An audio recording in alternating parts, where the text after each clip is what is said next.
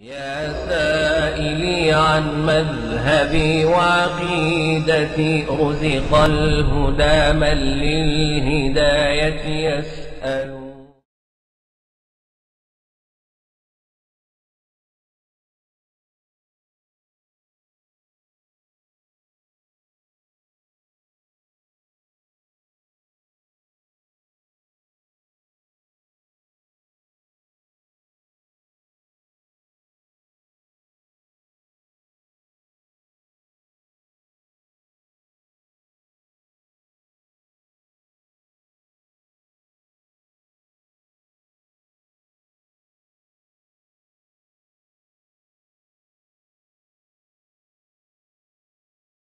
Bismillah, walhamdulillah, salatu wassalam ala rasulillah.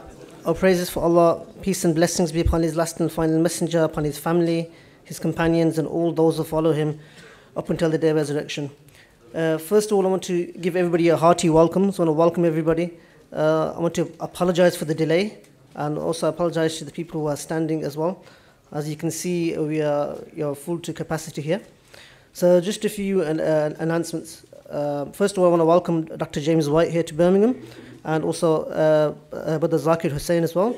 Both of them are prolific speakers who have participated in many high-profile debates as well. So we give them both a hearty welcome. Assalamu alaikum wa rahmatullahi wa barakatuh. أعوذ بالله من الشيطان الرجيم. بسم الله الرحمن الرحيم. وبكفرهم وقولهم على مريم بهتانا عظيما وقولهم إنا قتلنا المسيح عيسى بن مريم رسول الله وما قتلوه وما صلبوه ولكن شبه لهم وإن الذين اختلفوا فيه لفي شك منه ما لهم به من علم إلا اتباع الظن وما قتلوه يقينا بل رفعه الله إليه وكان الله عزيزا حكيما. وإن من أهل الكتاب إلا ليؤمنن به قبل موته ويوم القيامة يكون عليهم شهيدا. سبحانك اللهم بحمدك أشهد أن لا إله إلا أنت أستغفرك وأتوب إليك. And because of their disbelief and uttering against Mary a grave false charge, and because of their saying, we killed the Messiah, i.e. Jesus, son of Mary, the messenger of Allah, but they killed him not, nor did they crucify him. But the resemblance of Isa was put over another man, and they killed that man. And those who differ therein are full of doubts. They have no knowledge, they follow nothing but conjecture, for surely they killed him, and not Jesus, the son of Mary. But Allah raised him with his body and his soul unto himself, and Allah is all-powerful, all-wise. And there is none of the people of the scripture, but they must believe in him, Jesus, the son of Mary, as only a messenger of Allah and a human being. And on the day of resurrection, he will be a witness against them.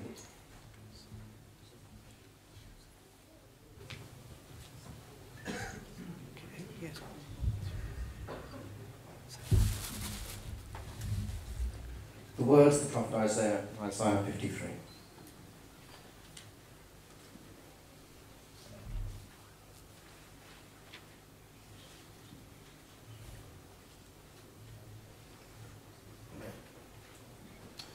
Who has believed our message? To whom of the arm of the Lord been revealed? He grew up before him like a tender shoot, like a root out of dry ground. He had no beauty or majesty to attract us to him, nothing in his appearance that we should desire him. He was despised and rejected by mankind, a man of suffering, familiar with pain. Like one from whom people hide their faces, he was despised, and we held him in low esteem. Surely he took up our pain and bore our suffering, yet we considered him punished by God, stricken by him and afflicted. But he was pierced for our transgressions, he was crushed for our iniquities. And the punishment that brought us peace was on him, and by his wounds we are healed. We all, like sheep, have gone astray. Each of us has turned to his own way, and the Lord has laid on him the iniquity of us all. He was oppressed and afflicted.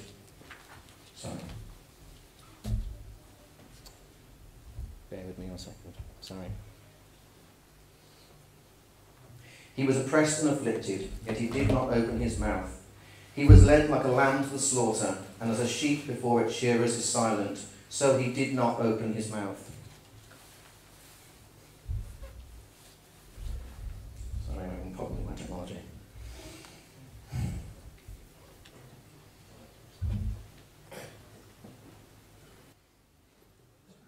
Sorry, bear with me.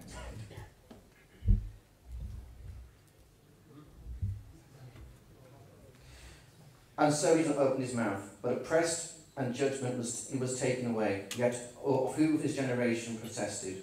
For he was cut off from the land of the living. For the transgression of my people he was punished. He was assigned a grave with the wicked, and with the rich in his death.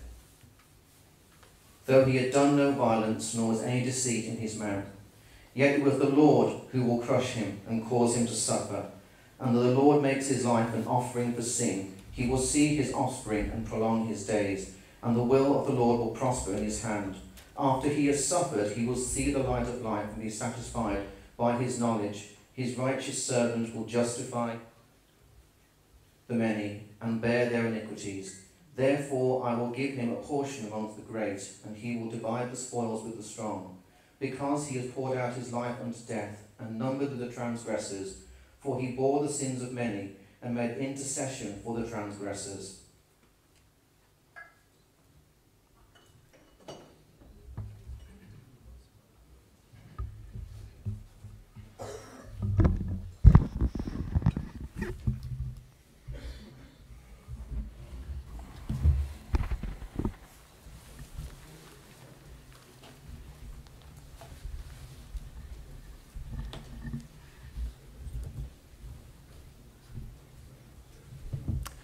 Well, good evening to everyone. I hope you don't mind if I stand. If I sit, I figure I'm lecturing in a lecture hall and you all need to be taking notes and have a final exam to be preparing for or something like that.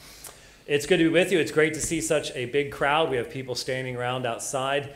It's good to see a good mixture of folks. I hope afterwards there will be some good conversations between the Christians and the Muslims who have gathered here this evening. I hope you didn't come to see some kind of prize fight. I have no interest in trying to go for a knockout blow or anything along these lines. We are here to talk about very important things, and I am convinced that the attitude that you bring to these issues represents how much you actually honor the topics that are being discussed. And so I think there is a way in which these things should be discussed with one another. We do not believe the same things, Christians and Muslims, on this subject. We cannot, because of 40 Arabic words in your scriptures and because of many, many Greek words and Hebrew words in our scriptures. We believe different things, and this is the heart of where our difference lies as to what Jesus Christ did, what he accomplished, and what took place, especially in regards to the cross of Calvary, therefore the resurrection, etc., etc. But this subject must be addressed, I believe, in a respectful fashion by everyone. And I hope that's what we will have taking place this evening. It is an honor to be invited here, and I'm very thankful to have this opportunity to be with you. I would say that the Christian faith is centered upon the cross of Jesus Christ. We do not worship the cross. We worship the one who made us, and we believe that in the person of his Son, he entered into human existence as the person of Jesus Christ, who voluntarily gave himself upon Calvary's tree. And hence the Apostle Paul could say in Galatians chapter 6, "May it never be that I would boast except in the cross of the Lord Jesus Christ, through which the world has been crucified to me and I to the world." As a Christian, each and every day, I interact with the world around me as a person who has died with Christ. The Bible teaches that I've been united with him, and therefore if I'm united with him in his death, therefore his burial, his resurrection, the new life that I have is because of what Jesus Christ has accomplished. And so the cross is an everyday reality to the believing Christian. Notice I said the believing Christian. We know that there are Muslims who are Muslims in name only. They don't really pray the prayers. They don't really believe things. There are Christians who are Christians in name only, just cultural Christians. Tonight we're having a conversation between believing Muslims and believing Christians, people who really believe that what we confess and what we profess is true. And for a believing Christian, every day is the reality of the cross of Jesus Christ. So this is an extremely important issue. Now, all the way back to the period of the early church, we have testimony concerning the crucifixion of Jesus Christ. Around AD 107 to 108, we have the testimony of Ignatius, the bishop of Antioch. And he says, I glorify Jesus Christ. Please notice his language, by the way. This is some of the earliest writing outside the New Testament. I glorify Jesus Christ, the God who made you so wise, for I saw that you were established in an unshakable faith, having been nailed, as it were, to the cross of the Lord Jesus Christ in both body and spirit, and firmly established in love by the blood of Christ, totally convinced with regard to our Lord that he is truly of the family of David with respect to human descent, Son of God with respect to the divine will and power, truly born of a virgin, baptized by John in order that all righteousness might be fulfilled by him, truly nailed in the flesh for us under Pontius Pilate and Herod the Tetrarch. From its fruit we derive our existence, that is, from his divinely blessed suffering, in order that he might raise a banner for the ages through his resurrection for his saints and faithful people, whether among Jews or among Gentiles, in the one body of his church. This is written by the first generation after the time of the apostles. Very high theology, the deity of Christ, the crucifixion, the resurrection, our union with him, all the theology that makes the Christian faith what the Christian faith is, found in Ignatius, writing in that very next generation.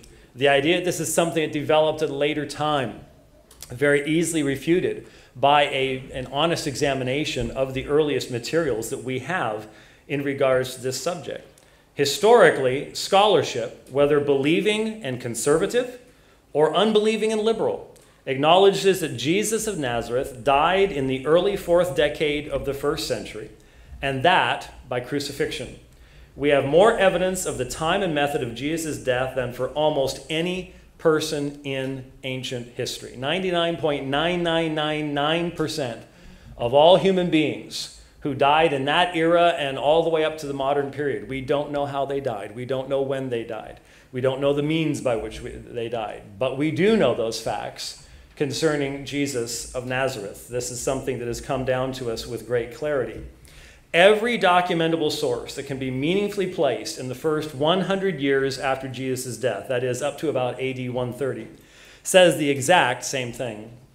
Jesus of Nazareth died upon a Roman cross outside of Jerusalem. The sources that testify to this include the aforementioned Ignatius of Antioch, who was martyred around AD 107 to 108, the epistle of Clement to the Corinthians, dated as early as AD 95 in some sources, clearly makes reference to the common belief of Christians in the death of Jesus Christ. For example, in verse 49 of that epistle, Jesus Christ our Lord, in accordance with God's will, gave his blood for us, and his flesh for our flesh, and his life for our lives. Another early Christian leader, a man by the name of Polycarp, makes reference to the death of Christ in his letters as well. He is dated concurrently with Ignatius and Clement. Josephus makes reference to Jesus in Antiquities 28, 63 through 64, and it is highly unlikely that the portion about Jesus' death is a later Christian interpolation. Some people argue that some other portions of Josephus' words might be a later interpolation, but not in regards to his death. And that's from around AD 85 in the 1st century. The Roman historian Tacitus, writing around AD 115, makes derogatory reference to the early Christian movement and mentions that the founder of the movement had been executed under Pontius Pilate during the reign of Tiberius. Notice the historical reality of the crucifixion. You know who was in charge: Pontius Pilate, Herod the Tetrarch. This is something Ignatius mentioned. This is something Tacitus mentions. This is not how myths and fables are presented to us. This is something that took place in history. There simply is no evidence of conflict or confusion on the matter of Jesus' death by crucifixion in any of these sources. In fact, John Dominic Crossan, the co-founder of the Jesus Seminar, a man way to my left, says these words. He says that he was crucified is as sure as anything historical can ever be, since both Josephus and Tacitus agree with the Christian accounts on at least that basic fact. Now you need to understand, Crossan is about as much of a skeptic as you can get. He's a great guy. He's a really nice guy. I've told him that he's my favorite heretic. And so he accepts that. And but he's as far away from my position into liberalism as you could possibly go. And yet, even from his perspective, this is a certainty in regards to Jesus' life. And of course, another individual that I've also debated, Bart Ehrman, says one of the most certain facts of history is that Jesus was crucified on orders of the Roman prefect of Judea, Pontius Pilate. And again, Ehrman is not a Christian. He is a former Christian. That makes him an apostate. But he is probably the best-known English-speaking critic of the Christian faith around. And he says one of the most certain facts of history is that Jesus was crucified. Of course, the most important witness of the crucifixion of Jesus is to be found in the multiple witnesses comprising what is called the New Testament. Despite the skepticism of atheists and liberals, the New Testament presents to us multiple streams of witness, with important elements of that witness coming from within less than a matter of a few years from the time of the death of Jesus. The testimony, including 1 Corinthians chapter 15, verses 1 through 5, provides an ancient creedal statement of the church, which includes the direct assertion of the crucifixion, burial, and resurrection of Christ. These words predate Paul's use of them by a number of years, placing them in the most primitive possible time frame, some believe, within 18 months of the actual events themselves. These are not things that developed over time as people were trying to make things up. This is as primitive as you can go. The Pauline corpus of writings presents to us firm, contextual, historical witness to the belief of the crucifixion of Jesus dating to as early as AD 48. Given that his letters were sent to cities all around the Mediterranean, clearly the belief in the death of Christ by crucifixion was widespread, despite how repulsive the idea was to the intellectual elite of the day. If anybody tried to make up a religion that would be popular in the Roman Empire, this was not the way to do it. Crucifixion was repulsive to people. There were certain people who wouldn't even use the term. They considered it almost off color because it was such a horrific way to die. We'll have more to say about that later on. There is no compelling reason outside of embracing naturalistic principles to date the gospel is as late as most modern scholars do. Strong internal arguments can be presented for a pre-AD 70 date for the synoptic gospels, Matthew, Mark, and Luke. And if, in fact, Luke Acts was meant to be an amicus brief for Paul's trial, this would put Mark, if it was written earlier, into the mid-40s. That's very, very, very early. Theologically, the crucifixion is central and definitional to the entirety of the proclamation of the gospel. What were Christians doing all those years? They were proclaiming the death, burial, and resurrection of Jesus Christ. It is the self-giving of God in his Son, the reality of his wrath, the necessity of atonement, the perfection of the God-man's work as high priest, as sacrifice, and as mediator that forms the very bedrock of the Christian message itself from the very beginning in the earliest sources. Muslims accept Jesus as a prophet, yet repeatedly Jesus himself spoke of his impending death at the hands of the Jewish leaders in Jerusalem. For example, in Mark chapter 8, verses 31 through 32, and he began to teach them that the Son of Man must suffer many things and be rejected by the elders and the chief priests and the scribes and be killed, and after 3 days rise again. And he was stating the matter openly. Gospel of Mark, considered by many to be the earliest, very clearly this is Jesus teaching that the Son of Man must suffer many things and be rejected and be killed, and after 3 days rise again. In fact, Jesus said it was necessary that this take place. In Luke chapter 22, for I tell you that this which is written must be, the Greek term there is die, which means it is necessary, fulfilled in me. And then he quotes from Isaiah chapter 53. And he was numbered with transgressors, for that which refers to me has its fulfillment. Jesus says Isaiah 53 is about him. That is his teaching. In fact, that tremendous text, which we heard read in Isaiah 53, is cited by Peter, Paul, Luke, Matthew, and Mark, all having its fulfillment in Jesus' death by crucifixion. There is no question the earliest New Testament traditions focus upon the cross as a prophetic fulfillment. Let me remind you of the last portion of what was read to us, the last 2 verses. As a result of the anguish of his soul, he will see it and be satisfied. By his knowledge, the righteous one, my servant, will what? Justify, make righteous the many. How will he do that? He will bear their iniquities. Therefore I will allot him a portion with the great. He will divide the booty with the strong, because he poured out himself to death and was numbered with the transgressors. Yet he himself bore the sin of many and interceded for the transgressors. These words were written 700 years before the birth of Christ.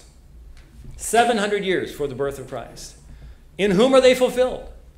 They are fulfilled in the death, burial, and resurrection of the Lord Jesus Christ. In Psalm 22, we have these words. For dogs have surrounded me, a band of evildoers has encompassed me. They pierced my hands and my feet. I can count all my bones. They look, they stare at me. They divide my garments among them. And for my clothing they cast lots. So clear are the prophetic words that modern liberals like to say, well, obviously the New Testament writers are just ransacking the Old Testament, making this whole story up. So clear are these prophetic words. Now we as Christians and Muslims, you can't join with the liberals and question the existence of prophecy. Not if you're going to continue to believe that Muhammad is prophesied in the New Testament, can you? You have to accept the reality of prophecy, and it is found right here in regards to the subject of this evening. Hence, we have a unanimous witness to the crucifixion from every relevant source within the first century of the time of Christ's death. Remember, the majority of what Muslims believe about Muhammad has no literary testimony until well after 100 years after his death. So is the Muslim consistent in his application of standards at this point? I just used the term consistent. Who won the game? I'm not sure, but I just used the term consistent.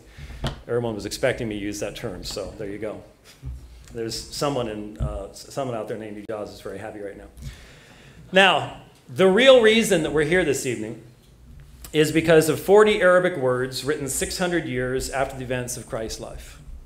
That's why we're here this evening. We're not here because of any of the historical information. We're here because of these words which were read to you in Arabic, and then a very interesting translation used, which maybe we'll get to discuss, was provided in English. Surah 4:157, that they said in boast, we killed Christ Jesus, the Son of Mary, the apostle of Allah, but they killed him not, nor crucified him, but so it was made to appear to them. And those who differ therein are full of doubts with no certain knowledge, but only conjecture to follow, for of a surety they killed him not. This is why we are here this evening, these 40 Arabic words.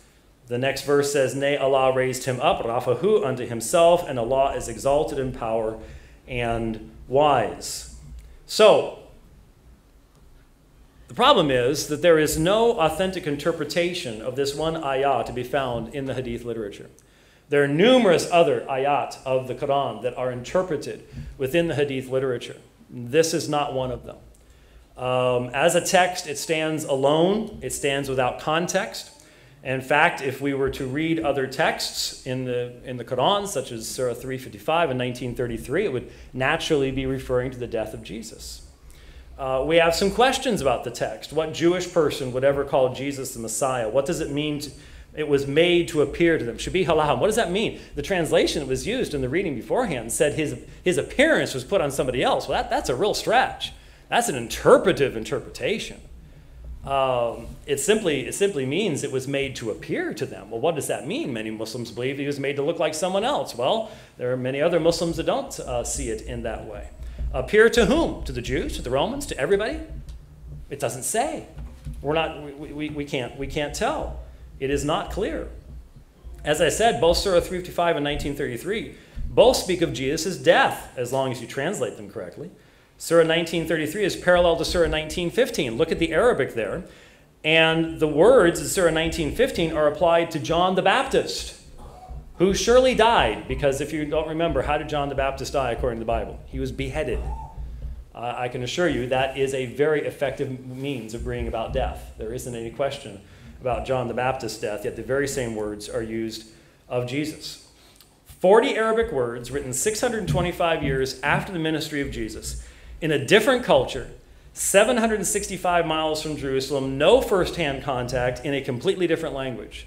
And what we're being asked is to take all the united testimony of everything from the first century, of all the apostles of Jesus, the original followers of Jesus, the next generation after Jesus, the secular historians. We are supposed to abandon the consistency of the fact that Romans, especially in Judea, had been using crucifixion a great deal at this point in history. All of the historical sources confirm that they were utilizing this as a method of seeking to control the people. And so we have the consistency of who was in control, what was going on at that time, the history is right, the names are right, the dates are right, the times are right, and all the sources say the exact same thing. And yet we have 40 Arabic words from 600 years later, upon which all of that is to be dismissed. You can see why, as Christians, we truly have a problem with that. So the unanimous testimony of the relevant historical sources from the first century after Jesus all testify to his crucifixion in Jerusalem under Pontius Pilate. Both secular and religious sources testify to this fact in numerous ways. Non-historical Gnostic gospels and movements from the 2nd and 3rd centuries deny the crucifixion for purely theological and mystical reasons, as we may need to get into. I'm not sure what Zairk's position is going to be. And as such, those, if we do hear them raised, are utterly irrelevant to any serious, truthful examination of the issue. Jesus and all his apostles not only taught about the crucifixion, the entire message of the Christian faith and of the prophetic witness that testified to him as the Messiah is bound up in this single redemptive act culminating in his resurrection from the dead. And so here's what I want to communicate this evening to all of us. We can have meaningful discussion. I've heard various objections. Well, you know, maybe some of the Gnostics did have some historical foundation, what they were saying, or, you know, what about the possibility maybe we could see some difference in approach between the synoptic gospels or something, and all that kind of stuff. We can talk about those things, but let's just make sure that both sides understand what's being discussed this evening. As a Christian, I want the Muslims to understand what you're asking me to do. You're asking me to believe that someone can come along over half a millennium after the founding of my faith, who had no contact with the original founders of my faith, did not speak the languages of the founders of my faith, and had no first-hand knowledge of the writings of my faith, and with only 40 words overthrow the centrality of the historical core of my faith. That's what you're asking of me. And I've always asked my Muslim friends, put yourself in my shoes. If someone comes along 600 years after Muhammad, not knowing Arabic, not knowing the Quran, living somewhere in France, and says that the Miraj and Isra never took place, that you should not be reading the Quran, it was not sent down from God, and I say this because I'm a prophet. Now, that's exactly the situation that you would be in, that you're asking us to put ourselves in, when you deny with only 40 Arabic words, and they are unclear. We don't know exactly what they mean or what they're saying. Could it just be saying that the Jews didn't do it, the Romans did? That is a possibility, grammatically speaking. And since there is no authentic hadith narration of interpretation of this text, who's to say? That's why there have been many interpretations down through history. And so this is the issue that we are facing this evening.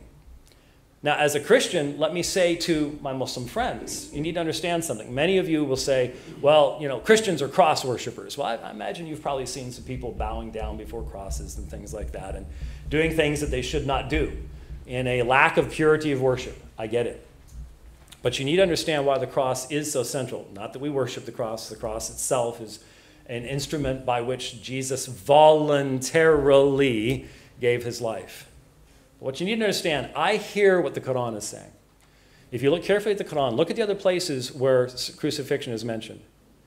I think for the author of the Quran, Jesus could not have been crucified because the only people that are crucified are bad, evil opposers of God, and Allah would not allow one of his prophets to die in that way. I think that was the primary argument that was being made there. I get it. I hear it. What's the response to that? To understand what the author of the Quran never heard, and those were the words of Jesus in the Gospel of John. No one takes my life from me. I give it of my own accord. Jesus voluntarily gives his life. It is the purpose of the Father and the Son and the Spirit to glorify themselves in this specific manner. It's freely done out of his great condescension to us. You see, when we look at the cross, my friends, what we see, first of all, is the holiness of God. God's law demands that sin be punished. God cannot simply allow his law, which represents his own nature, to be broken and trampled upon. So that sin must be punished. And yet he desires to redeem a people, not because of anything in and of themselves, but because of his own goodness, kindness, mercy, and love. How's he going to do that?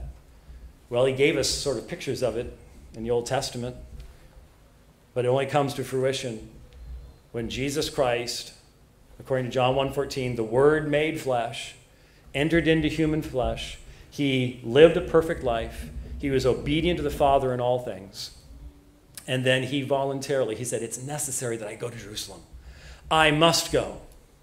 And he did. And what we see on the cross is God's power.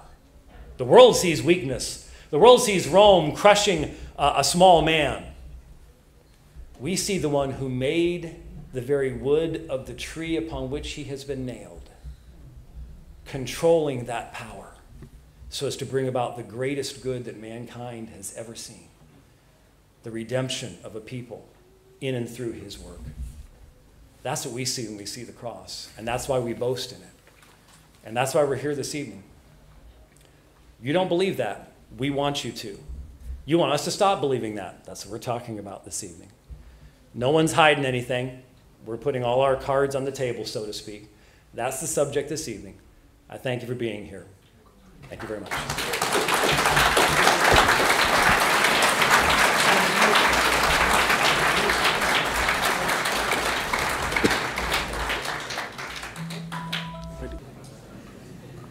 Ready to go? أعوذ بالله من الشيطان الرجيم بسم الله الرحمن الرحيم. All praise to Allah, the one true God of Abraham, on whom be peace, who I testify has no only begotten sons, the only true creator of the worlds. May he shower these blessings on all the prophets, especially the last and final messenger, Muhammad al-Mustafa, on whom be peace.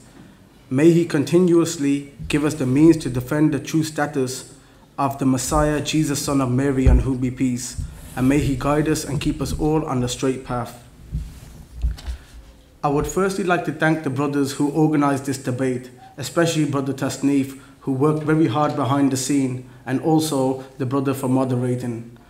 I would like to give a special thanks to Dr. White for agreeing to grace us with his presence. I would also like to thank all of you for attending. The topic of today's discussion is, was Jesus crucified? Why is this topic so important? This topic is important because of the fact that when the Quran denies such a thing, it is in fact denying the very heart and foundation of mainstream Christianity, the claim that God had to die for the sins of the world. Also, if the Quran is denying that Jesus died, then by default, it is also denying that Jesus resurrected, which is also one of the most important beliefs of mainstream Christianity. I will get to what the Quran has to say on this topic towards the end of this opening statement. But first, I would like to go back, and I mean way back. There is a story recorded in the Torah that I believe may be the key to unlocking the answer to the question of whether Jesus died on a cross or not.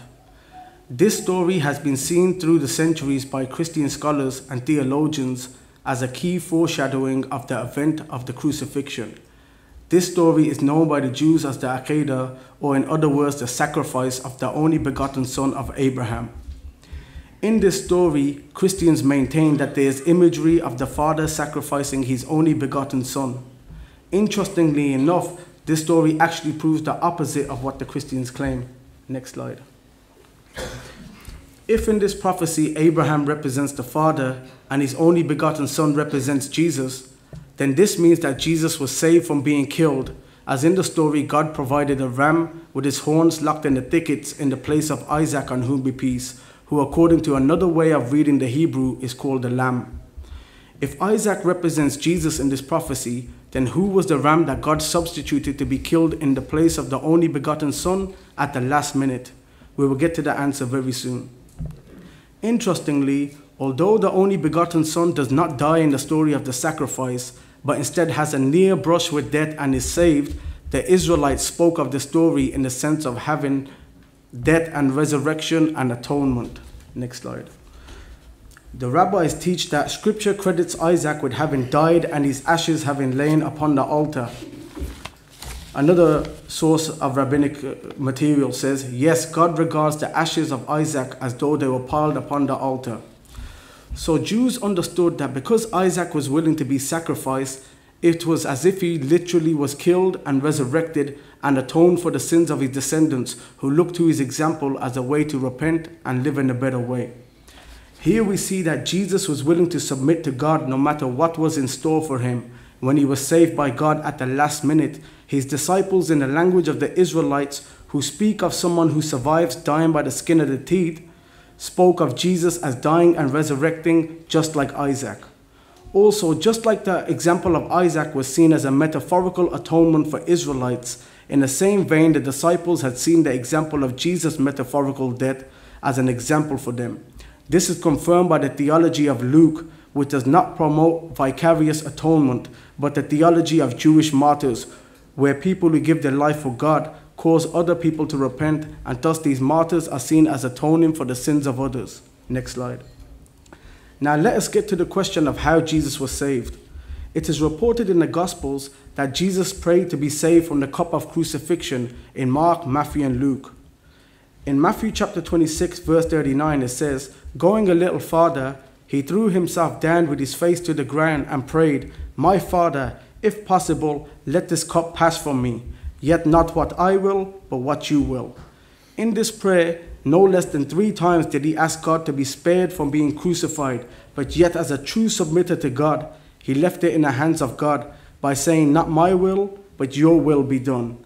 Muslims maintain that God had accepted the request of his beloved Messiah, as it is attributed to Jesus in John chapter 11 that God always accepts his prayers. Next slide.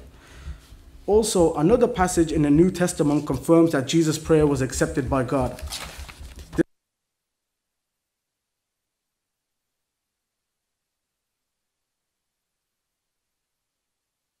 And pleadings with a loud cry and tears to the one who could rescue him from death, and God heard his prayers because of his deep reverence for God. Raymond Brown, in his monumental book entitled Death of the Messiah, on page 228, mentions that Hebrews 5:7 was an early Christian hymn with its wording clearly based on Psalms 116. Amazingly, when one goes to Psalms 116, one realizes that it is about someone who praises God for answering his prayers and delivering him from a close encounter with death. Also, the name of the Messiah is foreshadowed in the Hebrew text. Muslims are not inconsistent. The same way we maintain that the name of the seal of the prophets is foreshadowed in Song of Songs chapter 5 verse 16 is the same way we see the name of the Messiah foreshadowed in the Psalms in numerous places. Any Jewish follower of Jesus who believed that the prayer of Jesus was accepted, as Hebrews 5:7 states, would easily connect it to Psalms 116 and would clearly see the name of the Messiah alluded to in the Psalms. The name Yeshua is in the Hebrew text of Psalms 116 as well as multiple times in Psalms 91, a text that Jesus affirmed was about him in the temptation. Let me read some of the passages found in these Psalms. I will be reciting key verses in these Psalms and will skip some due to time constraints. I would like everybody to pay attention to the Hebrew idioms that seem to sound like they are talking about somebody dying and resurrecting, when in reality, every single time it is speaking about somebody coming close to death, but actually being saved from dying. Also, please remember that Jesus prayed to be saved from dying in the first place. Bear this in mind when I recite verses where the Psalms say God heard his prayers. Next slide. Psalms 116. I love the Lord because he heard my plea for mercy and listened to me. As long as I live, I will call to him when I need help. The ropes of death tightened around me. Verse 6. I was in serious trouble and he delivered me. Yeshua is in the Hebrew. Verse 13 has the name Yeshua in it. Any Jewish Christian who followed Jesus would see clear-cut allusions to the name of the Messiah in the text. Verse 16, yes, Lord, I am indeed your servant. I am your lowest slave. You save me from death. Next slide. Psalms 30, I will extol you, O Lord, for you have drawn me up. This is about the ascension. And have not let my foes rejoice over me. O Lord, my God, I cried to you for help, and you have healed me. O Lord, you brought up my soul from Sheol. You have kept me alive, that I should not go down to the pit. Next slide. To you, O Lord, I cry, and to the Lord I plead for mercy. What profit is there in my blood? Now, Christians tell us that there is profit in the blood of Jesus. It atoned for the sins of the world. Yet, this rhetorical question is implying there is no profit in the blood of Jesus. Psalms 86, verse 6. Give ear, O Lord, to my prayer, and give heed to the voice of my supplications. In the day of my trouble I shall call upon you, God in Gethsemane. Verse 14, God, arrogant men rise up against me, while a company of ruthless individuals want to kill me. Verse 16, turn to me and have mercy on me. Show your strength in behalf of your servant. Save me because I serve you just as my mother did. That's an allusion to his righteous mother, Mary, who the Quran describes as one who served Allah Azza wa Jal in the temple, a female priestess. Next slide, please. Psalm chapter 31, which is confirmed by the New Testament as messianic. In you, Lord, I have taken refuge. Let me never be ashamed, because you are righteous. Deliver me. Listen to me and deliver me quickly. Verse 4, rescue me from the net that they conceal to trap me, for you are my strength. Rescue me from the traps of his enemies. Verse 8, you have not delivered me into the hand of the enemy. A messianic psalm that the New Testament confirms, which makes it clear that Jesus was not delivered into the hand of the enemy. Next slide. You may be wondering, why am I quoting so many passages? But this is to emphasize what God foretold again and again regarding the beloved Messiah, praying to him to be saved, and how God will answer the prayer of Jesus and save him from the crucifixion. The prayer of the Messiah was not to die and then resurrect after 2 nights and 1 day, but to be saved from dying on the cross at the hands of his enemies in the first place. Psalms 118, verse 5. I called on the Lord in my distress. The Lord answered me openly. Verse 17. I will not die, but I will live to recount the deeds of the Lord. The Lord will discipline me severely, but he will not hand me over to die. I will praise you because you have answered me and have become my deliverer. The stone that the builders rejected has become the cornerstone. This is a messianic psalm which makes it explicit in verse 18 that he will not be handed over to die. Next slide, please. Psalm chapter 20, verse number 6, which can be translated in a future tense. Now I know that the Lord saves his Messiah. He will answer him from his holy heaven with the saving might of his right hand. Answer what? What did the Messiah pray for? To be saved from the cross in the first place. Please remember that. Psalm chapter 91, also confirmed by Jesus in the New Testament, which confirms the substitution theory. Verse number 8, you will only observe it with your eyes, and you will see how the wicked are paid back, for he will command his angels to protect you in all your ways. With their hands they will lift you up, ascension again, so you will not trip over the stone. You will stomp on lions and snakes, you will trample young lions and serpents. It is interesting how many early Christians believe that Jesus was watching somebody else being punished on the cross, as verse 8 of Psalm 91 alludes to. And Luke mentions how angels came to strengthen Jesus straight after his prayer to be saved in Gethsemane. It is clear according to the Psalms that the enemies of the Messiah will hatch a plot to kill him and that he will pray to be saved, and although he will come close to dying, God will save him. Since this is what the prophecies foretell, then this had to be what happened to Jesus. And if this is what happened to Jesus, then this had to be what his disciples were preaching. So if the disciples were saying that Jesus rose from the dead, then it was clear that in an Israelite context, they were using metaphorical language regarding him coming close to death and being saved by God, just like Isaac. Even Prophet Jonah metaphorically referred to himself in a way as if he was dead when he was actually alive in the belly of the fish. Next slide. Jesus had foretold that he would be just like Jonah was in the belly of the whale. This saying is found in an early source of Jesus' sayings known as Q, which some scholars date back to the very decade of Jesus' ascension. As even a Sunday school child knows that Jonah was alive and not dead when everybody may have thought he was dead. In the same way, Jesus was clearly saying that he would be in the same state as Jonah, which means Jesus was also alive when everyone thought he was dead. Matthew added the time factor of 3 days and 3 nights to the word of Jesus, as it is a clear false prophecy attributed to Jesus. I would like for Dr. White to tell everyone here whether Jesus was alive like Jonah or not according to his own saying, and I would like Dr. White to explain how the time Jesus was allegedly in the tomb adds up to 3 days and 3 nights. Now we know in history there were Christians who maintained that it was actually Simon of Cyrene who died on the cross and not Jesus. This view originates to the first Christian century and even predates the Gospel of John, which tried to respond to those Christians who believed in such a thing. The claim that Jesus was not on the cross is endorsed by the prophecies in the Psalms, especially Psalms 91, which says he shall only see the punishment of the wicked. Also, another fact to support the claim that it was actually Simon who was on the cross and not Jesus is found in the Synoptic Gospels themselves. Let's read the following passages very carefully and pay special attention to the pronouns. Next slide. How long do I have? 11 minutes. Fine. Mark chapter 15. A certain man from Cyrene, Simon, the father of Alexander and Rufus, was passing by on his way in from the country, and they forced him to carry the cross. They brought him to the place called Golgotha. Then they offered him wine mixed with myrrh, but he did not take it. And they crucified him, dividing up his clothes. They cast lots to see what each would get. It was 9 in the morning when they crucified him. Who is the him referring to in these passages? It is clearly referring to Simon of Cyrene.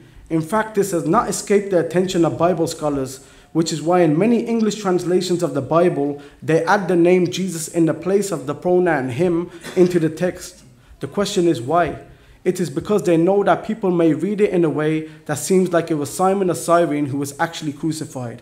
This is even confirmed by the Revised Standard Version of the Bible, which in the text says Jesus, but in a footnote clarifies that the Greek says him.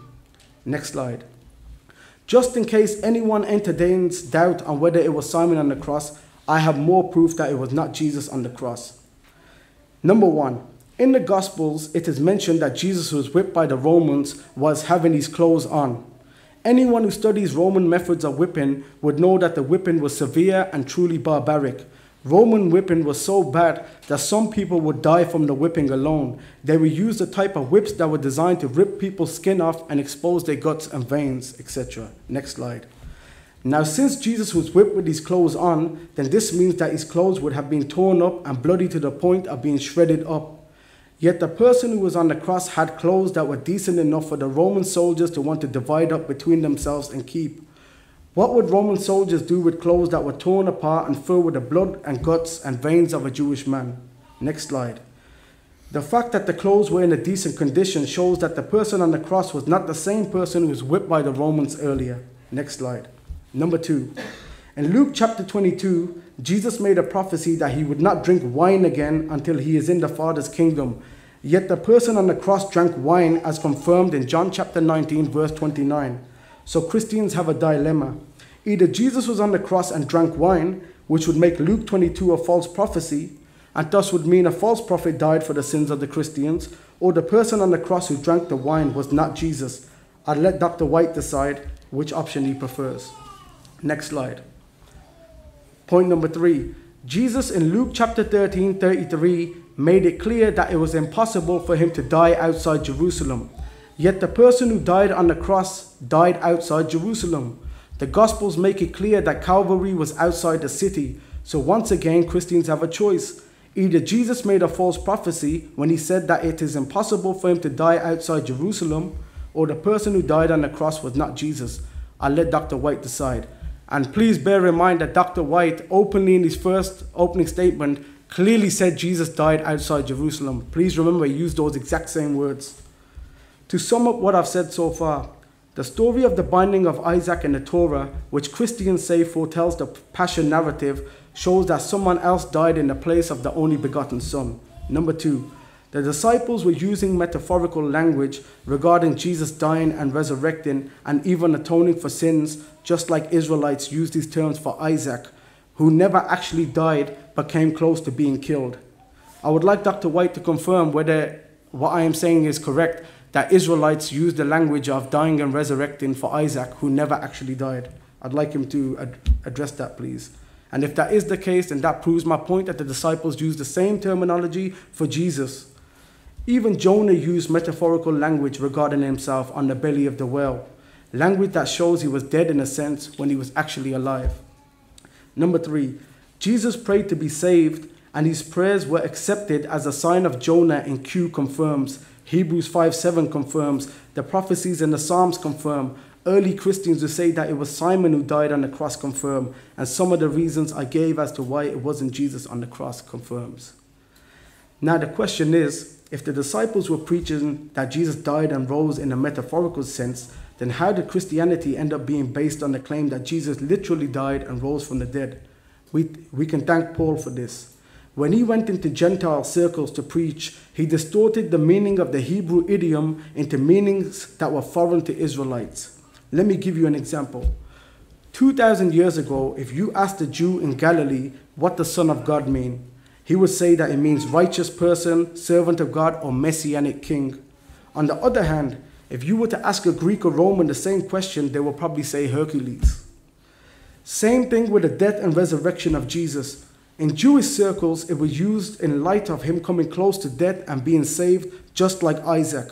But in Greek and Roman circles, these words would mean dying and rising gods.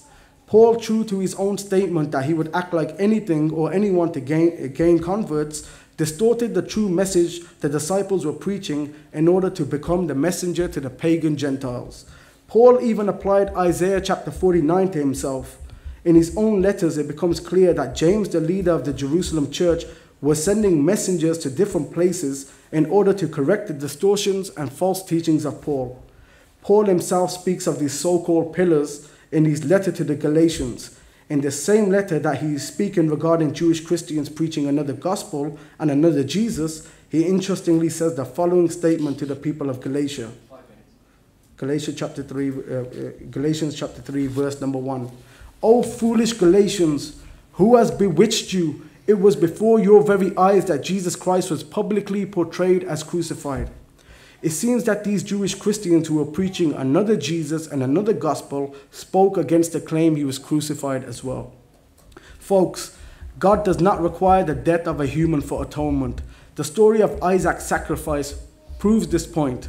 If God wanted human sacrifice, he would have allowed Isaac to be sacrificed and thus would have set a pagan precedent for the rest of us to follow. Also, Moses in the Torah asked God to punish him instead of the rebellious Israelites, and God said no. Can Dr. White tell us why God would not accept Moses' request but would allow Jesus to die for others? What is the difference between Moses and Jesus? And what is the difference between Jesus dying for sins and pagan sacrifices? God in the Bible again and again makes clear that he hates human sacrifices. Also bear in mind that Moses of his own accord asked God to punish him on behalf of the Israelites, whereas Jesus in the Gospels prayed to be saved from atoning for the sins of the Christians, it seems. So Moses was ready, Jesus had second thoughts, it seems. Since we know that the earliest sources of Jesus, which is the Bible, confirms that Jesus actually had not been killed by his enemies, and Christians up until the 7th century had known about the substitution theory, they were not surprised to hear the Quran confirm what God had said to his Messiah in response to his prayer. Just like the Psalms, Surah 3 says the following to the prayer of Jesus in Gethsemane. Surah 3, Ayah 54. And the unbelievers plotted and planned, and Allah too planned, and the best of planners is Allah. Verse 55, where God, just like the Psalms, replies to his beloved Messiah. Behold, Allah said, O Jesus, I will take you and raise you to myself, and clear you of the falsehoods of those who blaspheme. I will make those who follow you superior to those who reject faith to the day of resurrection. Then you shall all return unto me, and I will judge between you of the matters wherein you dispute. In response to the Jews who were boasting about killing Jesus, the Quran says the following. They have incurred divine displeasure in that they broke their covenant, that they rejected the signs of Allah, that they slew the messengers in defiance of right, that they said, our hearts are the wrappings which preserve God's words. Nay, God has set a seal on their hearts for their blasphemy, and little is it that they believe. That they rejected faith, that they uttered against Mary a grave false charge, that they said in boast, we killed Christ Jesus, the son of Mary, the messenger of Allah, but they killed him not, nor crucified him, but so it was made to appear to them. And those who differ therein are full of doubts, with no certain knowledge, but only hearsay, conjecture to follow, for of a surety they killed him not. Nay, Allah raised him up to himself, and Allah is exalted in power, wise. And there is none of the people of the book but must believe in him before his death, and on the day of judgment he will be a witness against them. I would like to thank you all for listening, and my last statement is that these 40 Arabic words are backed up by hundreds of Hebrew words in the Psalms. Thank you very much.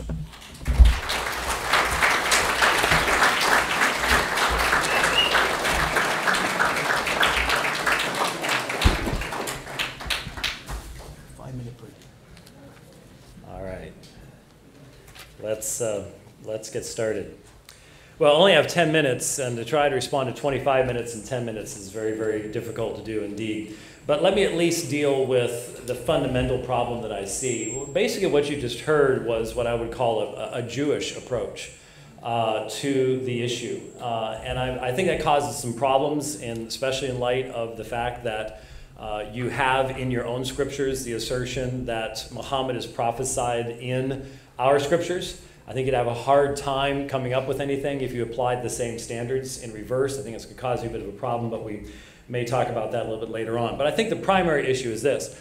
The Jewish apologetic rejects the idea that the fulfillment of a prophecy can be greater than the parameters of the original prophecy itself. So the Jews did not believe Jesus could be the Messiah because Jesus was greater than any of the single prophecies that pointed to him as Messiah. And, of course, there was a part of the prophecies that are fulfilled in his second coming that were not fulfilled in his first, and they had a problem with that as well. But the point is, it's the Jewish perspective that says the fulfillment cannot be greater than the parameters of the original prophecy itself. And when you look at the fulfilled prophecies in the New Testament, they are always greater than that from which they were derived. And so what you heard was, well, 3 days, these issues like that, you can only have what is found in the prophetic context. You can't have anything that is greater than that. Once you realize that that's an inappropriate thing being read into that, and the New Testament writers obviously do not follow that interpretation, then you see the problem. For example, as pointed out, well, in the intertestamental Jewish literature, the idea of someone's suffering is taken as having a propitiatory effect, things like that. All of that's quite true. But for the whole world, in the sense of providing perfect righteousness, no, this goes far beyond anything that was pictured in the intertestamental literature. And I think this can be seen very clearly when we look at one of the key texts that was presented to us, and that is Hebrews 5:7. I've always been surprised when my Muslim friends go to the book of Hebrews, because the central argument of the book of Hebrews is all about the crucifixion of Jesus Christ and his being the high priest who gives his life. If you think that the writer to the Hebrews was in any way saying that Jesus does not, he goes into the holy place carrying his own blood, for crying out loud. It's so clear. It's the essence of the entire argument of the book of Hebrews. So to take one of the verses and say, well, what he's actually saying is that Jesus wasn't crucified, is really to completely miss the point of the book of Hebrews. So we have in Hebrews chapter 5, verse 7, the assertion, no, I don't want to talk to you, Siri, I want to do something else. We have the assertion in Hebrews 5:7, he offered up, in the days of his flesh, he offered up both prayers and supplications with loud crying and tears to the one able to save him from death, and he was heard because of his piety. Oh, he didn't die. Well, what is death? What is death? In the understanding, the separation from God, Jesus was saved from death. How? The resurrection. That's the writer of the Hebrews understanding. Listen to the writer of the Hebrews. If you want to see how consistent this is, I did 80 sermons through the book of Hebrews just a couple of years ago. You can go listen to them. You can walk all the way through from the beginning, which talks all about the deity of Christ being the creator, all that kind of stuff. That's what the writer of the Hebrews believes, who is heavily influenced by Paul. All the way through the rest of his writing, and it is a consistent testimony all the way through. So the only way to understand Hebrews 5:7, if you're going to honor the context from which it's taken, is that he has been saved by resurrection. He was heard because of his piety. And so when we have these, well, the psalmist said this. Well, the psalmist is always going to be a small picture, not the great fulfillment. Unless you accept the idea the fulfillment cannot be greater than the small picture, then none of that argumentation made any sense at all. So, for example, a quotation, the psalmist said, "What profit is there in my blood?" Well, he was specifically talking about what profit is there to God if I die. In his context, that made perfect sense. That was applied to Jesus. Somehow, what profit would there be in Jesus' blood? Well, all the New Testament writers, not just Paul, but Peter, one of the original 12 apostles, all taught that because he was the sinless Son of God who gave his blood voluntarily on the cross of Calvary, the profit in his blood is the forgiveness of our sins. There were a number of things that unfortunately either I wasn't typing fast enough or my old ears weren't listening fast enough, or maybe Zairk didn't give us a foundation for some of the things that he said. For example, he said early Christians believed Jesus was watching someone else die on the cross. The only story I know about that is not from Christians, it's from Gnostics. Now I know people call them Gnostic Christians. The problem is that Gnostics are not Christians any more than Jehovah's Witnesses are Muslims. And the reason for this is Gnostics believe that the God of the Old Testament is an evil deity. Now, if you think Yahweh is an evil deity, you're not a Christian. And the Gnostics were not Christians. And so I don't know, he didn't give a source, but the only stories I've heard are from Gnostic Gospels, where you divide Jesus up and the Christ spirit watches the physical body die and things like that. These are ahistorical. They're 2nd century at the earliest, normally 3rd century. They have nothing to do with what's found in Jerusalem. And again, for you all as Muslims to go to Gnostic sources, you are really contradicting your fundamental principles in regards to any type of meaningful historical foundation. Let's put it this way. If you're willing to go to the Gnostics, you've got no basis whatsoever for ever establishing almost any of the aspects of Muhammad's life, because you just can't go there. You're contradicting your historiography at that point. We were asked, I was asked, this is such an easy one, Zairk. Someone's going to think that I set you up with this or something like that. But you said, Dr. White, explain how it can be 3 days and 3 nights. Now you already know the answer to this. Come on. Was that just stuck in the notes from some time back in the past? I don't know. But we all understand, and the only way to make sense of almost anything in the chronological language of both the Old Testament and the New Testament, in Jewish reckoning, any portion of a day was considered a full day. And so we know, you know what the name for the word Friday in the Greek language is? Preparation day. Even to this day. Paraskeue. It's preparation day. You know why? Because it's preparation day for what? The Sabbath, which is Saturday. So all the Gospels tell us the crucifixion took place on the preparation day, Friday, and we all know that when the women come to the tomb on the first day, Jesus has been resurrected. Now, how can that work? Well, part of the day is considered a day. Friday, Saturday, Sunday. So, well, wait a minute. Jonah said, 3 days, 3 nights. Again, this is language that is utilized in the same way as inside and outside Jerusalem. Jerusalem could be a city. Jerusalem can be an area. Jerusalem can be a part of Judea. There's all sorts of different ways in which that takes place. And by the way, that's found not only in the New Testament, but in the Old Testament language as well. And so how could it be 3 days, 3 nights? Because that's Jewish reckoning, just as you can explain the hour differences between the Synoptic Gospels and John is the difference between Jewish reckoning of time and the Roman reckoning of time. Jewish reckoning of time starting at sunrise, the Roman reckoning of time midnight, noon, like we do it today. Very quickly, one other thing, just going through these things a little bit too quickly, but one other thing I found it really, really interesting. Simon the Cyrene, the theory predates John. I need some evidence of that. I would love to see some manuscripts of where the idea that Simon the Cyrene was the person who was crucified predates the Gospel of John. Zachar, I need some data on that one. I'd really like to hear that. And then you heard him read, he this, he did that, he did that. See, it was Simon the Cyrene. The problem is when you read the original language, Simon's referred to as tuta, and Jesus is autos. They're different. There's a change in the verbal forms that is used, and nobody who actually reads the language would ever be confused about that. That would be something that in my first year Greek classes, if somebody got confused about it, I'd understand, but by second year Greek, you shouldn't be confused by that level of thing any longer. Still got 1 minute left. What about the cup? Was Jesus a false prophet? Again, I think you can all understand that drinking the cup in the supper, either in the context of the Passover or in the establishment of the Lord's Supper, drinking the cup is different than having a drink of wine on the cross. One is a specific act within a specific religious context. The other was not in that religious context whatsoever. So to try to make Jesus a false prophet, you know what? I could sit around with the Hadith literature and do this all day long. I'm not going to invest my time doing it because there really isn't any reason to do it.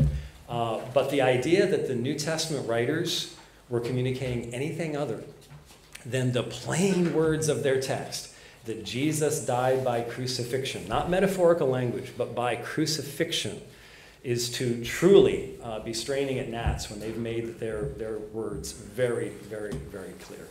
That's all I can get into 10 minutes, but we'll have a little bit more later on. Thank you.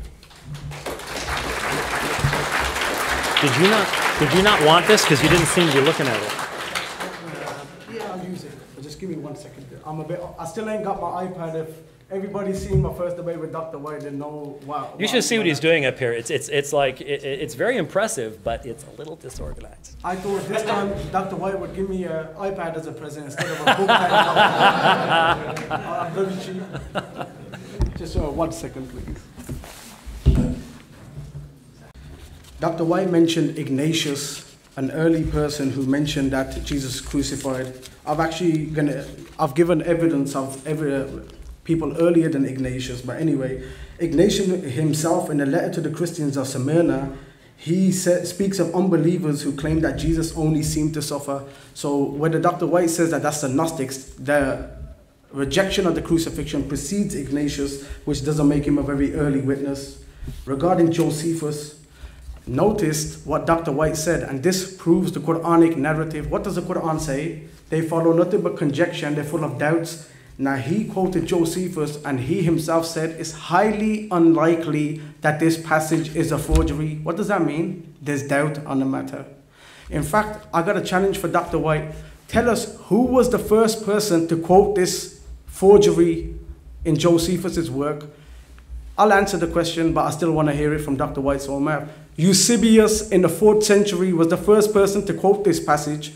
There were church fathers before Eusebius who quoted from Josephus. Nobody quoted this passage.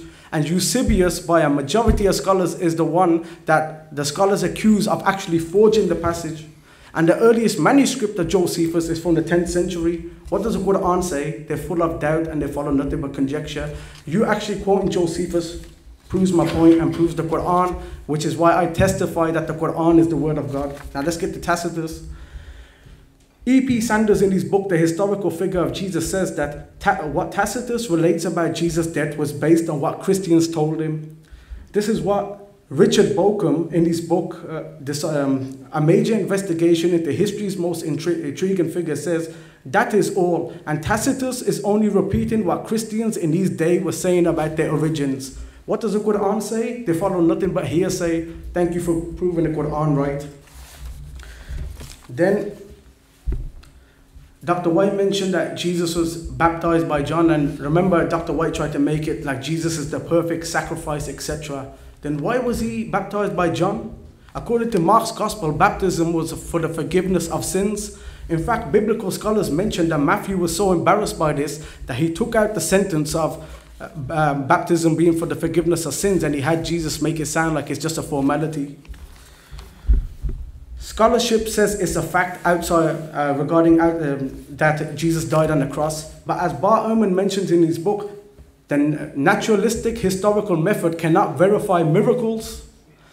Just like scholars will deny that Jesus was saved by on the cross by the power of God, is the same method that they will deny the resurrection. And the Quran says it appeared to them. So from a historical critical methodology, they're going to say that Jesus died on the cross because they cannot verify God's miracles. So to reject the claim that Jesus died on the cross, got saved by the cross, with this methodology, you are in fact quoting scholars whose very premise undermines the resurrection. Then Dr. White says there's no evidence of conflict, but there is evidence of conflict because, like I mentioned, Jesus prayed to be saved from the cross in the first place. Remember, Dr. White mentioned that Jesus said to his disciples that I will be taken up in Jerusalem, I will be beaten, and I will be killed. So he knew he's already going to be raised from the dead. Yet he prayed to God to be saved from the cross in the first place. In fact, John Calvin actually mentions that this is what Jesus meant. And John Calvin actually starts talking about how could Jesus pray for something that's against God's decree.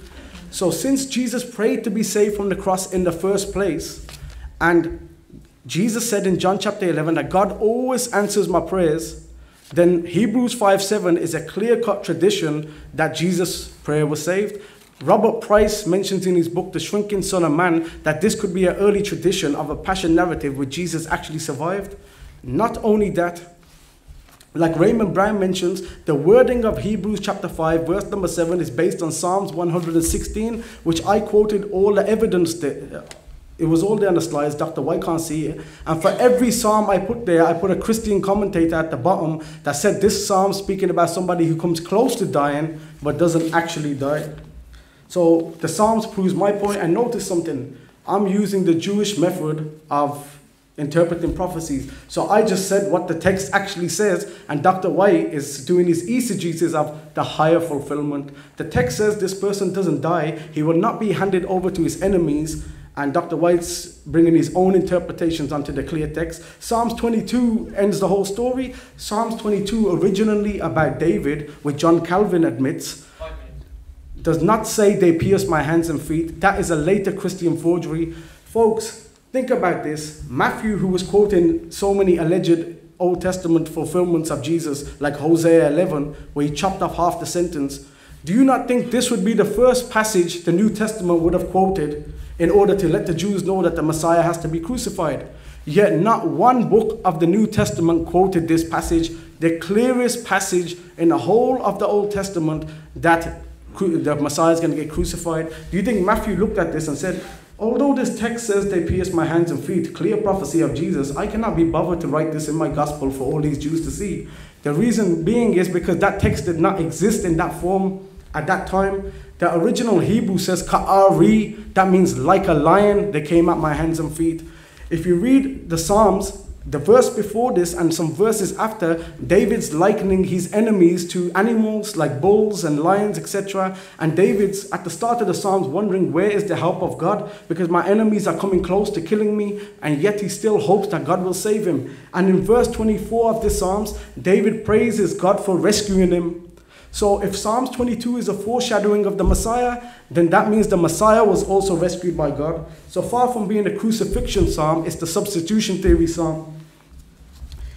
Regarding 1 Corinthians chapter 15, predating Paul, I mentioned Q, that's almost as early as 1 Corinthians chapter 15, that Jesus said he will be like Jonah. Dr. White never mentioned, was Jonah alive or was he dead? Dr. White mentioned that according to Jewish reckoning, that 3 days, a part of a day can add up to 3 days. The problem is Jesus said, I will be buried in the earth for 3 days and 3 nights. But in order to get out of this, Christians try to include Friday, but you can't. Because in Mark chapter 15, Jesus is buried after sunset, which according to Jewish reckoning is the night of the Sabbath. So even if you count part of a day as a full day, Saturday and Sunday make 2 days, not 3 days. So it's a false prophecy. The Abingdon Bible commentary actually admits this as an error. So, because Muslims believe in the beloved Messiah Jesus, we do not believe he uttered false prophecies. This is the wording of Matthew, which is why Luke doesn't even mention this. Now, regarding the Quran, Surah 355 does not teach the death of Jesus. The word mutawafika comes from tawaffa. The same word is used in Surah 39, Ayah 42, regarding when we go to sleep, God takes our soul from us. Do we biologically die every night? If God in the Quran wanted to teach that the Messiah will die, he would have used the word maut, which is explicit. Not only that, the Quran never came in a vacuum. It came with the Prophet Muhammad, on whom be peace, who according to an authentic report in Tabari told the Jews he did not die. And in many authentic hadith, the Prophet said that Jesus is going to return. Surah 4, Ayah 159 says that there are none of the people of the book who will believe in him before his death, which means he hasn't died. Not only that, but Surah 4, 157, Surah 355 says that he will be raised towards me, which is talking about the ascension. Regarding Surah 19, Ayah 33, and when Jesus says, peace be on me, the day I was born, the day I die, and the day I shall be raised alive. Yes, we believe when Jesus comes back, he's going to rule as a messianic king. It's going to be a utopian society. Then he's going to get married, have children, which is what Isaiah 53 says, by the way, that this servant would have seed. So Isaiah 53 does not actually contradict what Muslims believe, because as the International Critical Commentary mentions, Isaiah 53 is very elusive regarding the death of the servant of God, because Isaiah 53 actually talks about him having long life after he allegedly gave himself to death. The word in Hebrew, long life, implies a cut-off date, which means that this servant will die one day. Giving long life to the servant doesn't mean he will live forever. It means he will live a long time, which is what Muslims believe, but he will eventually die. So the only way Isaiah 53 can be used by Christians if they believe Jesus is going to die in the future as well. Also, Isaiah 53 says, he shall see his seed. The word zera in Hebrew is always used literally in the Tanakh. Even Dr. Michael Brand, who's Dr. James White's colleague, in his book, though he claims from himself that it's highly likely that zera can be used metaphorically, he admits every example he gives could be understood as literally. In Genesis chapter 15, regarding Abraham having no offspring, when he's talking about his metaphorical son Eliezer, the word Ben is used in Hebrew. When he's talking about him having literal offspring, the word zera is used, because zera is the word for physical seed, and Jesus never had no physical seed. So according to Christians, he cannot be the servant of Isaiah 53. But according to Islam, he can be, because in the future he will have children.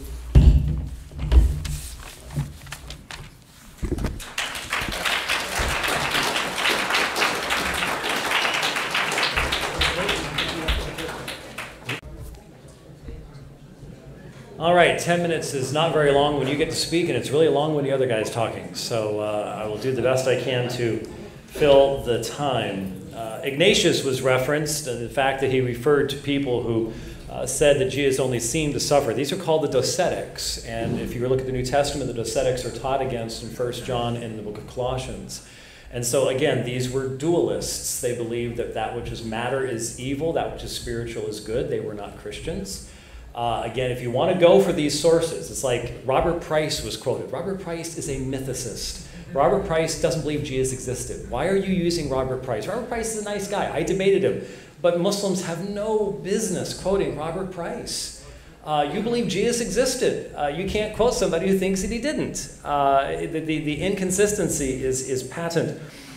We had the idea of a higher fulfillment somewhat mocked or put down. Here's a problem for you. The verse that you're quoting to deny the crucifixion, Surah 4, 157, identifies Jesus as what? A Messiah, right? How are the people supposed to know how Jesus was the Messiah? What passages of Scripture are they to look to that would identify Jesus as Messiah that did not require a higher fulfillment than the original? Your Quran assumes those texts, and then you turn around and attempt to undercut that. That's a self-contradictory methodology. It doesn't work. Want to see another thing that doesn't work? Saying that the Psalm 22, they pierced my hands and my feet, is a later Christian addition. That doesn't work either. There's not only are there a dozen medieval Masoretic texts that say pierced hands and the feet, there is a specific scroll. It is 5-6 Hev PS from Nahal Hever, predating the Christian church, that in Hebrew says, pierced my hands and my feet. So we were told it's a later Christian edition. We have a manuscript that reads it in the Hebrew prior to the time of Christ. How can it be a later Christian edition? The reality is it is a very early reading, and you can find it in a number of those streams, and that's exactly where it comes from. That's why I read it. This idea, like I said, of having a greater fulfillment, the seed issue. He shall see his seed. If you try to ask the question, what is Isaiah 53 actually talking about? I would invite everybody. Start at Isaiah, I think it's 52:13 as I recall. The chapter division there is a little bit strange. But read it for yourself and ask yourself a question. Who is this about? Who did these things? Who will justify, make righteous the many? Who intercedes for sinners by bearing their transgressions? Who is it? Jesus himself, I applied those words to himself. If you say that, well, that was just simply Matthew, that's simply Luke, whoever it might be, then you have no idea anything Jesus ever said. And remember, you can't go there because as a Muslim, you accept that Jesus said words in the Quran that no one heard about for 600 years. And these are words that come from the first century. So you have no consistent basis for saying that Jesus didn't say the words that are attributed to him by Matthew, Mark, Luke, and John. It's just simply not there. And so, for example, one other, again, the time goes by very quickly. It was said, well, Tacitus is just repeating what Christians had told him. Just like the author of the Quran repeats what Christians told him in regards to, for example, the infancy gospel of Thomas, which ends up being quoted, the Arabic infancy gospel, which ends up being quoted in the Quran. These were Christian stories that had nothing to do with the first century, that had nothing to do with the apostles. They were simply stories. Remember the forming of the clay birds and they become alive and fly away?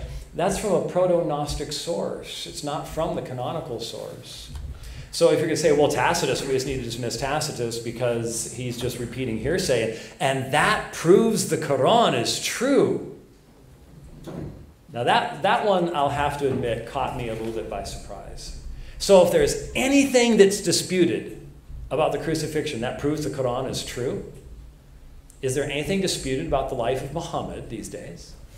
Are there not entire books being printed that say that in reality, the centerpiece of the Quran is not Mecca, but Petra? Does that prove something? It's disputed, right? There's all sorts of disputations. I was just reading a book on the authentication of hadith that calls upon Sunni Muslims to reject even mutawatir hadith because they are in contradiction to at least this individual's understanding of the Quran. There is disputation about everything. The mere existence of disputation proves nothing. And if you're going to say this proves the Quran because Tacitus heard these stories from Christians, what that proves is a secular source accepted those stories from the Christians he was talking to, which means the Christians of his day were saying those things. That's all we're saying. To try to tie that in to the words of Surah 4, 157, I think is very dangerous for you. Because right now, a lot of attention is being placed upon the origins of the Quran. And a lot of questions about its geography and things like that are coming up. You better be careful, because if you've been using one source of methodology to attack the Christian scriptures, that very same methodology may turn around and bite you in trying to defend the Quran. Have you thought about that? I think it's something you should give some serious consideration to. It wasn't just simply following after any type of supposition that other people would have. So once again, let's remind ourselves of a few things. Every source that we have for 100 years says the same thing. So Zairk didn't give me any information, any documentary information about who these Christians were that were saying other things. Well, Ignatius mentions the Docetics. Okay, Docetics weren't Christians. Docetics, they can't even enter into our conversation because Docetics deny what you and I, as Muslims and Christians, believe. Isn't the most fundamental thing that God created the heavens and the earth? We have a creator. Isn't that part of they deny that the Creator is a good being. That's fundamentally, they're outside the realm. You're not quoting them as your source, are you? I certainly hope not. So what documented sources do you have? You don't. What you have is sort of a Jewish approach that says, well, there's a different way of interpreting prophecy. We can limit prophecy to just the words of the prophecy itself, and it can't have any greater fulfillment, and so it has to be limited. The problem is that results in an inability on your part to have anything that's a prophecy about Jesus as the Messiah, who he was, and yet the Quran assumes all of those things. It just creates tremendous havoc within your own system. We cannot use arguments against someone else's system that creates havoc within our own.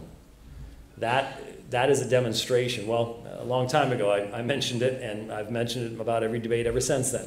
Inconsistency is a sign of a failed argument. If you're using argumentation against others that decimates your own position, you have a problem. So what do we have? We have Jesus, who you believe as a Muslim is a prophet. And we have him prophesying of his own crucifixion and resurrection. You simply have to reject those words, while at the same time accepting those words for all your other arguments. So you have to accept what allegedly Jesus says about, well, what the gospel writers say about Simon the Cyrene, and then turn around and reject what's a few verses later when, for example, at Jesus' trial, he identifies himself as the Son of Man and identifies himself basically as the one who is worshipped back in Daniel chapter 7. How is that consistent? You're not being consistent. When you're not being consistent, you cannot make truthful claims. And that's the problem this evening. I asked all my Muslim friends here this evening, what if all those prophecies were right? What if all that documentation going back to the 1st century is right? All that stuff that's smack dab in the middle of the history, right there in the middle of Pilate and Herod and names and everything else. What if it's right? What if all Surah 4:1-7 was saying is it wasn't the Jews that killed Jesus, it was the Romans? You can't interpret it that way. What if that's the case? What are you going to do then with Jesus' own words about why he gave himself upon that cross? For the Christians in this room, if you have conversations with us, we're going to talk to you about what that self-giving of Christ means to us every single day. How here, 2,000 years later, in a completely different land, a completely different language, we live in light of what he did and what he accomplished. And we live in light of an empty tomb. There's nobody in there. Not because he was taken up. There's a completely different understanding of Rafahu, I think, that we understood in Surah 4:1-8. But not because he was taken up before he was crucified, but he has defeated death. And because he defeated death, I no longer have to fear it myself. That's the message that we have. Think about it. Thank you for listening.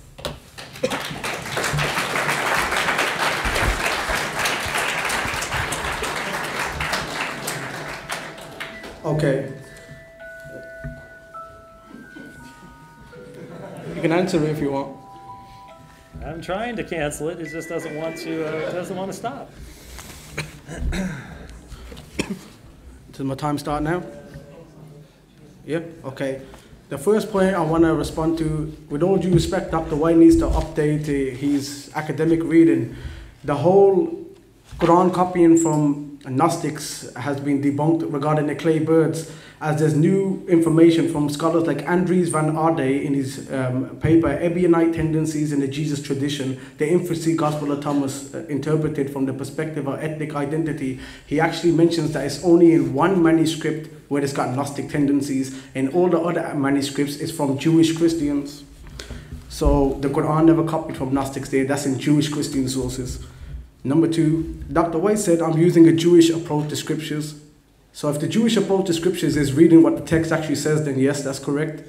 Notice Dr. White never responded once to the Psalms I brought up and said that no, it's speaking about someone dying and resurrecting. When I made it clear, it's about somebody being saved in the first place. Notice that I repeated that a couple of times. I spent half of my opening statement speaking about these Psalms. Dr. White, in essence, admitted what I said, but allegedly there's higher fulfillment, eisegesis. And if you watch the video of me and Dr. White in the past, our first debate, Dr. White was accusing me of higher interpretations, eisegesis.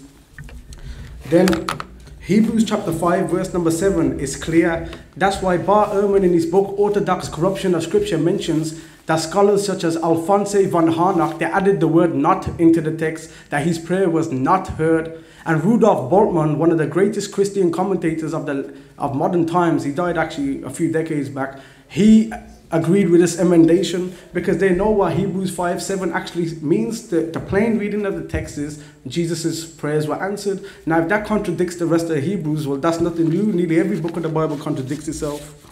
Then regarding Isaiah 53, this actually proves my point. All those Psalms that I quoted, International Critical Commentary says this.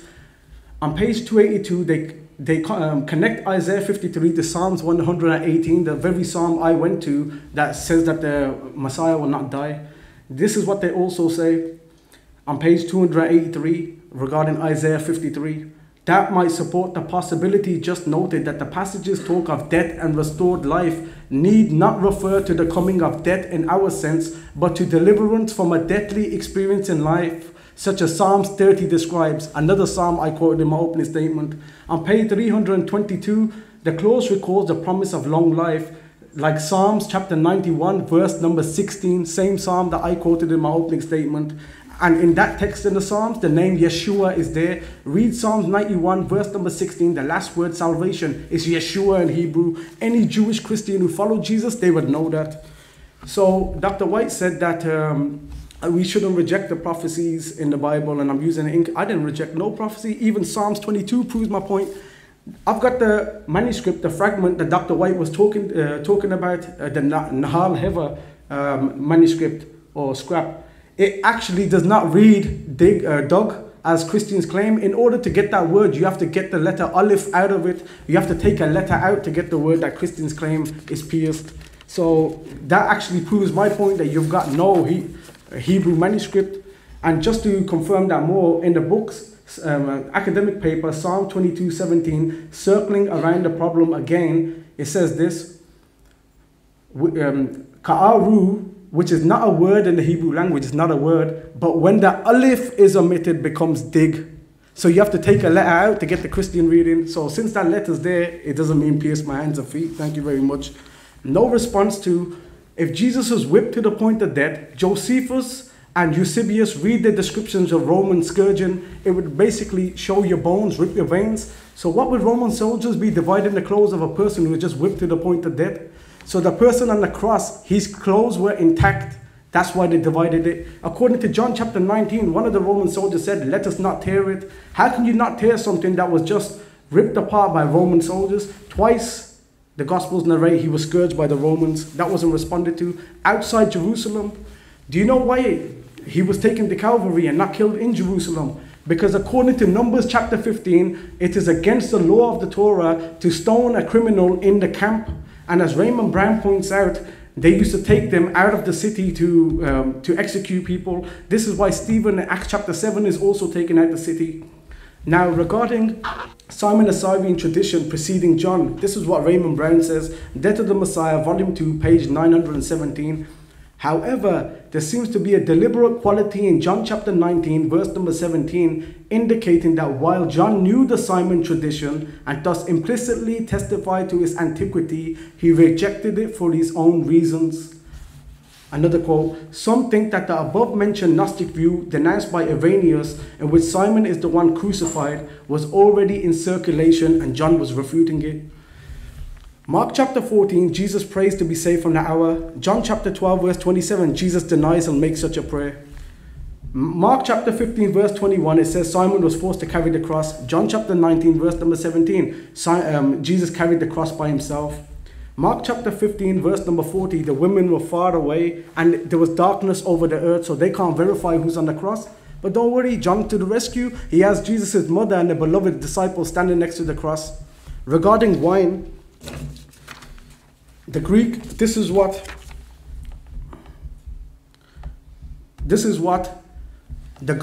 a commentary called The Gospel According to St. John, an introduction with commentary and notes on the Greek text, C.K. Barrett, page 533. There is no point in trying to harmonize this passage with Jesus' Last Supper promise, not recorded by John, to drink no more wine until he should drink it in the kingdom of God. Jesus gave a prophecy. Do you reject the prophecies, Dr. White, that he will not drink wine until he's in his Father's kingdom? Yet the guy on the cross drank wine. So either it's a false prophecy or the guy on the cross wasn't Jesus, unless the cross is the Father's kingdom. You can let us know that. I don't want to go there when I die, to the Father's kingdom when it's the cross at Calvary. Regarding Jesus predicting his death, many scholars such as Kurt Aland, in his book The Gospels Were Reconsidered, they doubt that Jesus made these predictions, because in Luke chapter 24, when the women tell the disciples regarding Jesus' body not being there, Peter calls it nonsense. And then when he goes to the tomb, he looks around and then he wonders to himself, what happened? Didn't he know that Jesus had called him Satan for rejecting that he's going to die? Then, regarding the pronoun about Simon the Cyrene, Dr. White tried to appeal to the Greek, which I knew he'd do that. This is an academic book called A Companion to 2nd Century Christian Heretics regarding Basilides. They say on page 22, Basilides may have said Simon based on Mark 15's ambiguity. Do you think Basilides was reading it in English or Greek? So that's there. The pronouns are ambiguous, and if you read it naturally, it's referring to Simon, which is why Christian translations in English, they add the name Jesus there, and they give footnotes that the Greek says him at the bottom of the page. 3 days and 3 nights wasn't responded to. Saturday night, the night of the Sabbath, when Jesus was put in the tomb, and Sunday make 2 days, not 3 days. So that's another false prophecy that Matthew put in the mouth of the beloved Messiah. So Psalm chapter 22, the person in the Psalms praises God for rescuing him. David, in the immediate context, is praying to God that don't let my enemies kill me. And then he praises God for rescuing him, which means God accepted his prayer. So if that's foreshadowing the Messiah, God saved him. So Dr. White has no manuscript evidence that the Gospels go to the 1st century. He does it from internal evidence. That's the same internal evidence that scholars such as Raymond Brown mentioned, that John, he knew about the Garden of Gethsemane prayer tradition and that it was heard, so he omitted it. He knew about Simon the Cyrene tradition, so he omitted it. He knew that people were talking about the substitution theory, so he put Jesus' mother by the cross. So it's clear from the internal evidence of John that the substitution theory precedes John, which means Ignatius and everybody comes later. Then Dr. White said, when I said Tacitus and Josephus, I said the Quran's true. No, I said what the Quran is saying is true. You're just quoting hearsay. And I quoted Richard Bauckham and other scholars who said this is all just hearsay. So you have no definite evidence. So to believe Jesus died on the cross outside Jerusalem, which Dr. White never responded to, would be he's a false prophet, because in Luke 22 he said he cannot die outside Jerusalem. Also, Matthew and Luke knew that this place was classed as outside Jerusalem, because in one alleged saying of Jesus, according to Mark, when he's talking about himself dying, he says, and they killed him and they took him out of the vineyard. So according to Mark, Jesus was killed in the vineyard, which is Jerusalem. But Matthew and Luke, they corrected Mark's text by switching it around and saying he was thrown out of the vineyard and then killed. And scholars such as Raymond Brown, I'll get the quote here, 1 second, please. This is what the New Jerome Biblical Commentary say. On page 665, Matthew inverts the order of events to fit the view that Jesus died outside the city.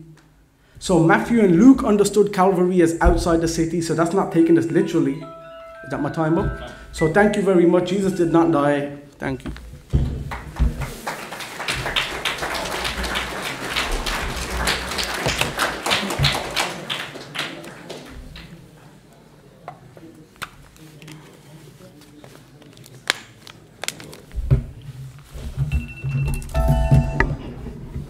So we're now going to have the Q&A session. 30 minutes, James said. So around about 30 minutes. Anybody who wants to ask a question, please come to the front. We have a special microphone for the Q&A. Please don't make your questions too long. And try to ask questions, not make statements. So make your questions short and concise and to the point, please.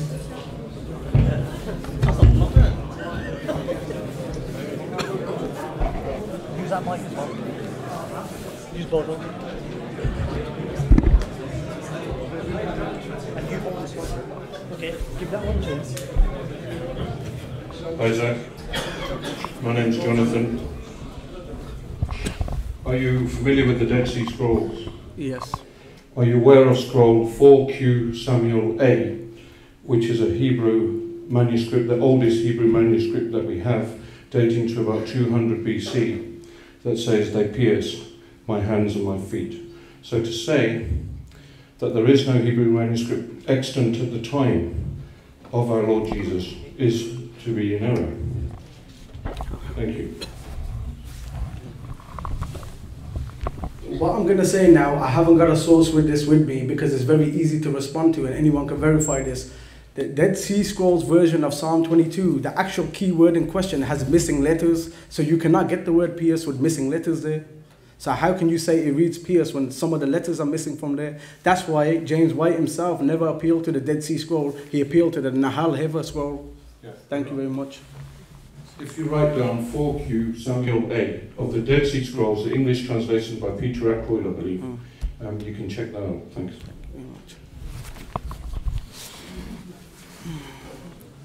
You can respond. I'm hoping so. Yeah, Taz. Dr. White gets the time to respond. Okay, one of the problems we have here is that the ancient form of Hebrew is written differently than it is today. Alepphs are considered to be semi-vowels, and therefore it is a matter of interpretation. But the fact of the matter is that reading has Masoretic documentation in the medieval period that goes back to the period of Christ, and so it's not some later Christian addition. It is able to be found there, and there's really no reason to be arguing about it because the data is so very clear. I'll stop right there because I'll make comments later about the sources of the information that we're using.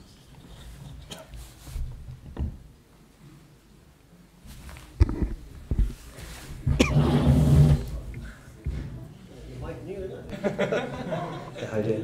Yeah, I just want to elaborate on when Jesus was asked for the signs and wonders, and he said nothing but the sign of Jonah. And Zacchaeus spoke to you with regard to 3 days and 3 nights. And you kind of said, oh, part of the day of Friday, part of the day of Saturday, and that's 3 days. I know Zacchaeus pushed you on that, saying, for example, he wasn't put in the earth until a Saturday. But what I want to understand is the three nights. Where are the 3 nights? If he was putting on Friday, and so it's Friday night, Saturday night, there's no Sunday night because it was Sunday morning when he was gone. So how do you understand that prophecy where Jesus made that claim that he would be in the belly of the earth for 3 days and 3 nights? How do you reconcile that with the gospel narratives? The gospel writers themselves quite obviously did not have the confusion that has been introduced by words written 600 years later, 600 miles away. They show absolutely no embarrassment about this. They're very clear. They talk about Friday, they talk about Sunday, they use the words that identify these things. They have no issues with it. So they recognize when Jesus is talking about 3 days and 3 nights, he's talking about truly being dead and truly being buried. He's not talking about chronological accuracy. People back then utilized temporal phraseology in a very different way than we do with iPads and iPhones and atomic clocks and things like that. This is very, very easily understood. By the way, Jonah says in the book of Jonah, Jonah says in the book of Jonah that he descended down into Sheol. I think Jonah was dead, and that's the connection. And that hence when he comes forth, he's been made alive. So the connection's very clear. He says he went down to Sheol. What is Sheol? Sheol's the realm of the dead. So I know there are many people who've prefer the idea of somehow being in the belly of a fish, breathing somehow. I'm not sure how that tank of oxygen got in there, but it seems much more that he said he went down to Sheol, and that would be the connection. The point is that Jesus prophesied his own resurrection, and that he had to have died in that process. So no one was confused about that. Well, now we're going to get into debating and argumentation if we're going to do that. Yeah.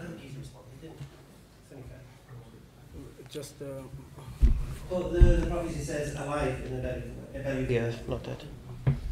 Where? okay.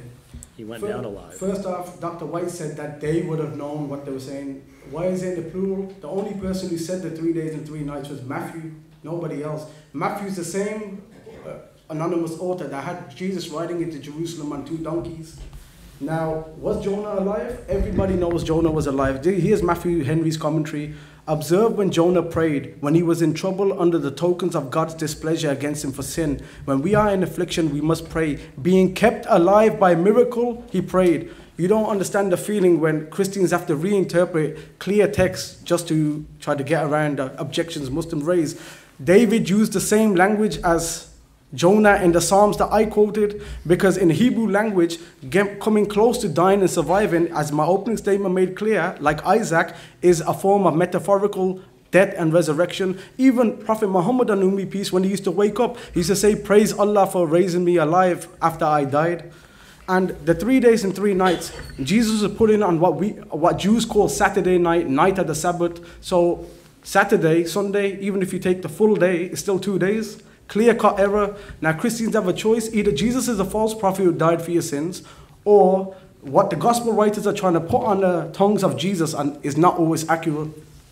And regarding Psalms chapter 22, my question still remains, if this text read, they pierced my hands and feet, all these other proof texts that the New Testament quotes, and the clearest one, Matthew looked at this and said, you know, this is the clearest text I got, but I don't feel like this is important enough for me to write in the New Testament to prove to Jews that Jesus must be crucified.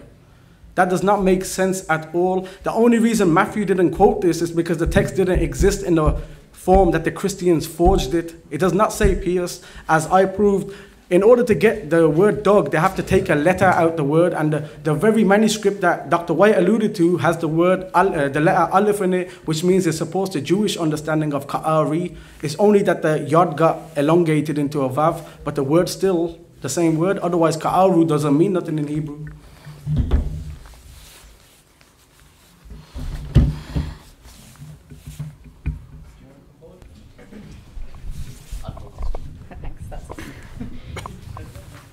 Yeah, thank you, James and Zakir. I was just wondering, Zakir, how we can reconcile the Mark 15 passage where it talks about Simon of Cyrene, because it says they forced a man coming from the country who was passing by to carry Jesus' cross, when it's talking about Simon. So presumably that means that the Roman soldiers, because that's who they're talking about when they're saying they, forced Simon to do this, so then they forced Simon to die.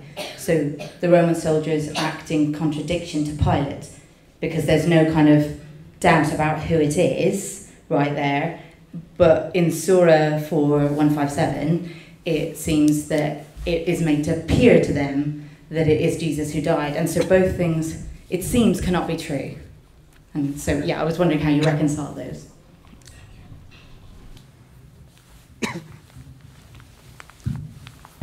Okay, early Christians who have proven from the internal evidence, the same internal evidence that James gets the dating of the Gospels from, that there were people claiming that Simon of Cyrene was killed on the cross instead of Jesus before John, and John was trying to react to the story. Now, regarding the Romans putting Simon on the cross, as Basilides said, and Basilides is not a Docetist, by the way, I'll quote scholars if Dr. White tries to say otherwise. He mentioned that Jesus' likeness went unto Simon of Cyrene, and Simon of Cyrene's likeness went unto him, and that's how the Romans got confused. And even church fathers such as Tertullian, they used to believe that one of the miracles of Jesus is that he could change form, and that they got that from the Gospels itself. On many occasions, the Jews picked up stones to stone Jesus. Do you think they were chasing him down the street, or miraculously God was protecting him with this miracle? Tertullian even believed Jesus changed form. Not only that, Surah 5, Ayah 110, God says to Jesus on the day of judgment, one of his favors to Jesus is that I withheld the hand of the children of Israel from you. Now, if anybody asks, it was the Romans who killed Jesus, not the Jews. According to the Gospels, the Jews are the one who forced Pilate to kill Jesus. So the Romans were the tools. According to the Gospels, the Jews were the one who done it. So the blame would be on them and their children, as Matthew claims. So the Quran is very, very clear. And when Dr. White says 40 Arabic words, which are backed up by the Psalms, as Sidney Griffith points out in his book, The Bible in Arabic, the Quran is a reminder. It assumes knowledge on the part of its audience, so the lay Christians may not understand, but the learned Christians in the 7th century who knew the history of the so-called heretics who, with the substitution theory, and knew the evidence in the gospel, they would know what the Quran's alluding to. That's why the Quran doesn't have to go into so much detail regarding the topic.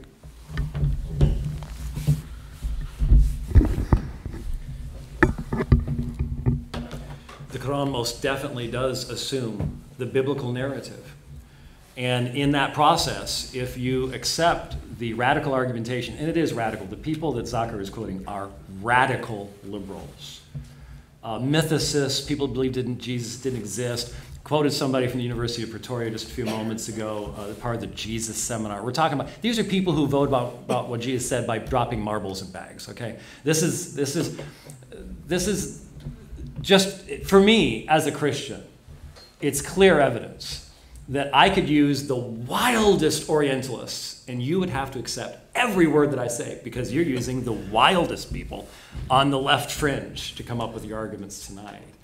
And I hope that'll end someday. I'm looking forward to the day when the conversation we have about this will be with Muslims using believing sources that are consistent with their own defenses of the Quran, rather than using Dr. Price, who's a nice guy, but he's so far out there that even the citation of him would be like, think of the wildest critic of the Quran that I could possibly quote as far out there as possible. If I was basing all my stuff upon that, that'd be the same type of thing that we're dealing with here. And so when I read Mark chapter 15, there is a phrase here, and I'll just give it to you very quickly. Hina aretan staran altu. Now, I'm not going to ask if you read Greek, but when you read this text, ton staran altu, the only way, if you're reading carefully, is that this is Jesus's cross. So the autons and the autos of verses 22 and 23 are referring back to Jesus. Now, if you're not reading carefully, I suppose you might get confused, but there's no reason to. And folks, I can misread the Quran pretty easily as well if you want me to. But misreading a text is not the same thing as convicting the text of having been changed or altered. The reality is Mark and Matthew and all say the same thing. Jesus was crucified. Trying to change that basic reality just simply doesn't work. I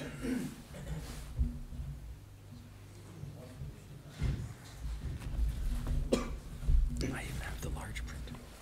I can read that from 10 feet away. Sorry. According to Hebrews, attacked by the guy down there. Well, according to Hebrews chapter 10, verse number 10 to 18, we find very clearly Paul, I'm sorry, chapter 10 what? 10, Hebrews chapter 10, verse number 10 to 18. Oh, 10 through 18. 10 to 18, where Paul is saying that normal... I don't think Paul wrote it. Well, okay, well, Hebrews is telling us anyway. Right. That, well, if he didn't write it, who wrote it then? You want my quick theory? Please. Just really, really fast. Before I go to my main question. I think it's a sermon that Paul preached in Hebrew that Luke wrote down in Greek because it's Luke's grammar and vocabulary. Okay. Well, according to Luke, in Hebrews chapter 10, verse number 10 to 18, he says, no more sin offering is required because Jesus was the ultimate sacrifice. But when we find in Acts, when Paul went to Jerusalem, James, who was the brother of Jesus, obviously if Jesus came to die for their sin, then they know that there would be no more sin sacrifice needed. But James is actually telling Paul to go and sacrifice animals because there were 4 men who were under a Nazarite vow. Nazarite. That's right. Now, if you read Numbers chapter 6, verse number 13, it will tell you what a Nazarite vow is, and that consists of burnt offering, sin offering, and peace offering. And we know then that Paul actively took part in this in this ritual, which consisted of sin offering. Now, if Hebrews is telling us that no more sin offering is needed, and then why is it that James, who sat, ate, walked, talked with Jesus, where Paul never met Jesus, why are they still offering sin offering when clearly no more should be done because Jesus paid for the ultimate sacrifice? Thank you.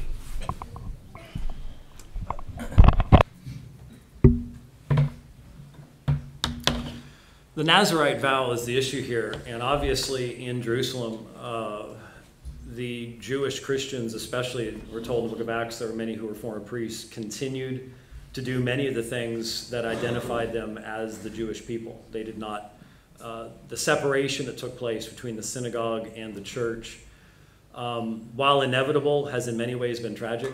It led to many of the acts of anti-Semitism during the medieval period, and how it happened, it may have had to have happened over time, but how it happened is rather tragic.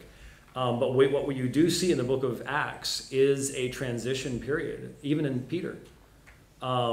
Peter hears from Jesus to not call any, he saw, for example, how he treated the Syrophoenician woman. And yet what does God have to do with Peter?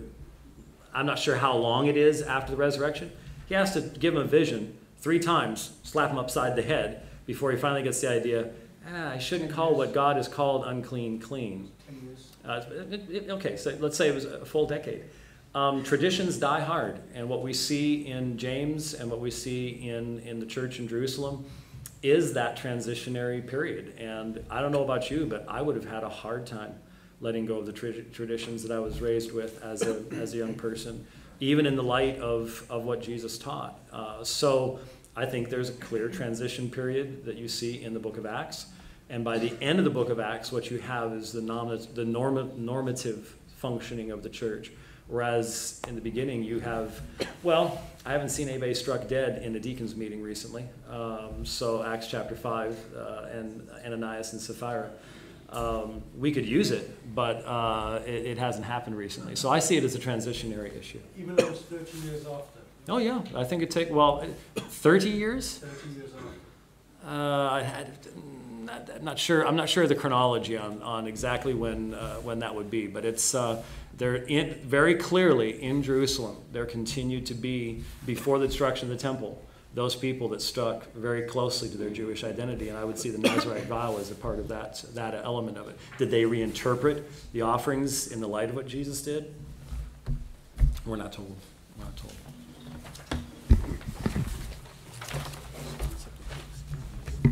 Oh, he's not going to miss a chance to talk real fast. How does where are we? We're coming up at 10. Okay. This proves exactly what I've been saying all along. The Old Testament does not teach that the Messiah will die for the sins of the world, and the disciples of Jesus never preached this and refuted Paul on this. In fact, according to James Dunn, who quotes John Dominic Crossan, who Dr. James White himself quoted, John Dominic Crossan, he believed that James set up Paul in Jerusalem because they had found out that Paul was teaching this doctrine of the Torah being abrogated. So they made him, in front of everybody, demonstrate he still follows the law of Moses. But not only that, out of everything James and the Jerusalem disciples could have done to expose Paul, they made him do a sin offering, which abolishes everything Paul's been saying about the cross. Why would they still be sacrificing when Jesus is the sacrifice to end all sacrifices? According to the book of Ezekiel, chapter 45, in the Messianic age, the Messiah will sacrifice an animal for his own sin and for the sins of his followers. He's referred to as the prince in Ezekiel 45. And just in case Dr. White tries to say that that's not talking about the Messiah, John Gill says it's about the Messiah, and Dr. Michael Brand, Dr. White's colleague, admits it's about the Messiah. So normally Christians, they quote from the Quran, look, Muhammad has to ask for forgiveness for his own sins. Look, Jesus is sinless. But then we find in Mark chapter 1, Jesus is baptized for the forgiveness of sins, and Matthew omits it. And then in the Messianic age, he will still be doing animal sacrifices. How does that go with the cross? Regarding Paul's action in Acts 21, which proves what I said, that Paul says, to a Jew I act like a Jew, and to one not under the law, which means pagans, I act like one not under the law, I act like a pagan, which is why when the disciples said that Jesus died and resurrected in an Israelite sense, he turned it into a mystery religion sense. This is what the Interpreter's Bible says about Acts.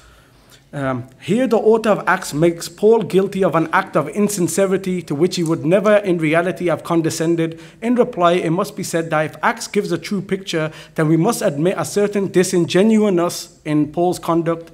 It says further, thus it is not the performance of the rite in itself that causes difficulty, it was rather the fact that it was done with an ulterior motive to suggest something that was not strictly true. Could Paul do this without hypocrisy? Proves my opening statement. The disciples were Muslims who believed the Psalms, and Paul came and took what they said, distorted it into a Gentile pagan culture. And what does the Quran say in Surah 3, Ayah 78? It accuses the people of the book of distorting with their tongues and interpretations. Paul's a perfect example of this.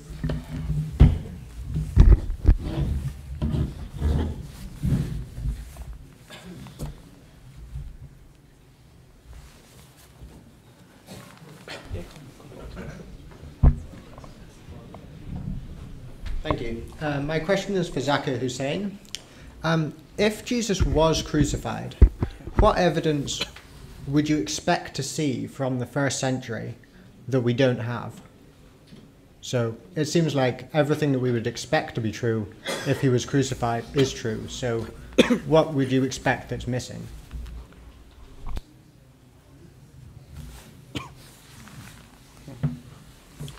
The first thing I want to clear up before I answer this question, that with all due respect, Dr. White's methodology is flawed, because he doesn't realize that him and Robert Price, for example, are two extremes. Robert Price finds the evidence for Jesus so flimsy that he denies the existence of Jesus, and he contradicts Islam, so why can't I quote him? Or why should I agree with anything he says? But then Dr. White is at the other end of the spectrum, that everything said about Jesus in the first century in the Gospels is all historical. That also contradicts Islam. So if I should reject everything Robert Price says, then I should reject everything you say. Why not be in the middle ground and weigh each evidence? Then regarding what I would need to believe Jesus was crucified, number one, the Psalms would have to make it clear, the Hebrew Bible would have to make it clear that the Messiah would die. The New Testament should have a consistent narrative, and there shouldn't be no early Christians denying the crucifixion. And of course, the Quran, which is the word of God, proven beyond doubt, should not deny it. Also, Dr. White says, but I can quote liberals and whoever and launch arguments against Islam. But with all due respect, Dr. White, the difference between us is if you do launch their arguments, it'll actually get refuted, unlike half the things I brought up tonight, with all due respect. I'm a little surprised by what I just heard, because the answer to the question was, well, I would expect that the Psalms would teach us. Well, every Psalm that has been brought up, once you recognize that it is inappropriate to say, well, you can't go beyond what the psalmist says. Once we realize Jesus did that, once we realize all the New Testament writers, it's a convenient thing to say, we just blame Paul, we just blame Paul. The Quran never does. But we know more about it than the writer of the Quran did. Oh, how'd that happen? That's an interesting fact to point out. None of those passages from the Psalms, and by the way, it's always Psalm 22, not Psalms 22. It's one of my pet peeves, sorry. You'd never say hymns 106. So anyway, every one of those Psalms is consistent with the New Testament interpretation of it. There is a consistent New Testament interpretation. You do not have to introduce all the alleged contradictions and misreadings that Zakir has introduced this evening, which come from a Jewish perspective and not from a Christian perspective. And then when it comes to the Quran, well, let's just be honest. The fundamental reason we're here tonight is because you take that as the lens through which you're reading all these other things. You don't have to read them the way that you've been reading them. You do it because of those 40 Arabic words, which are not clear in what they say. They are not clear in their interpretation. They're not clear where they came from. And I could add all sorts of, I could start going into issues here about, well, how do you know this was originally a part of the Quran? I mean, let's look at the compilation. Let's look at the fact that there were certain verses that weren't even found in the original compilation made under Abu Bakr. Was this one that was, who had memorized this, et cetera, et cetera. We can go into all sorts of issues like that. But I think we've gone late enough into the evening to recognize that the fundamental issue is that when you allow the New Testament to speak in the context in which it was written, and you allow for the fact that the New Testament has an intimate relationship to the Old Testament, that the Quran has to neither one. The Quran has no meaningful intertextual relationship to either the Old or New Testament, none whatsoever. Once you recognize that, then the question really becomes, well, what's the ultimate sources of authority we're using here? And you can come up with all sorts of wild-eyed liberals that will point out any contradiction, any type of religious text you can find. But you will not find consistent people believe that God has spoken who will be following each one of these types of arguments. That's the problem this evening. So we have 3 minutes. I think we've done half an hour, haven't we? What is it? It's 10:05. It's 10:05. Okay. Okay.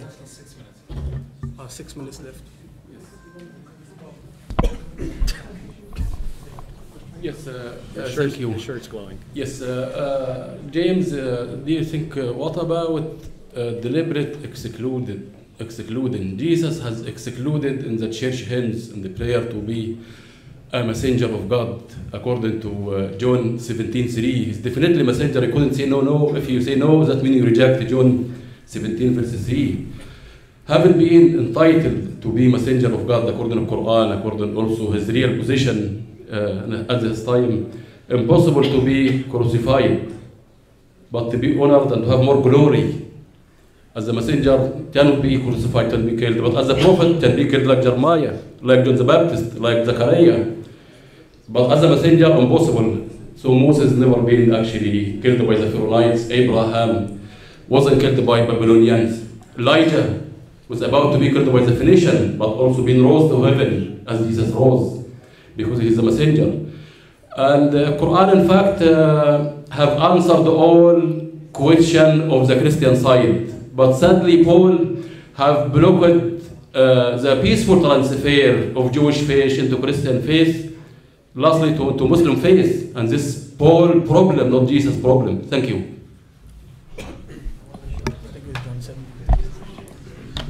I'll be perfectly honest with you, I don't know what the question was. There was a lot of stuff there, so I'll just, one thing that I heard was the common citation of John 17:3. Again, a meaningful exegesis means you listen to everything that a text says.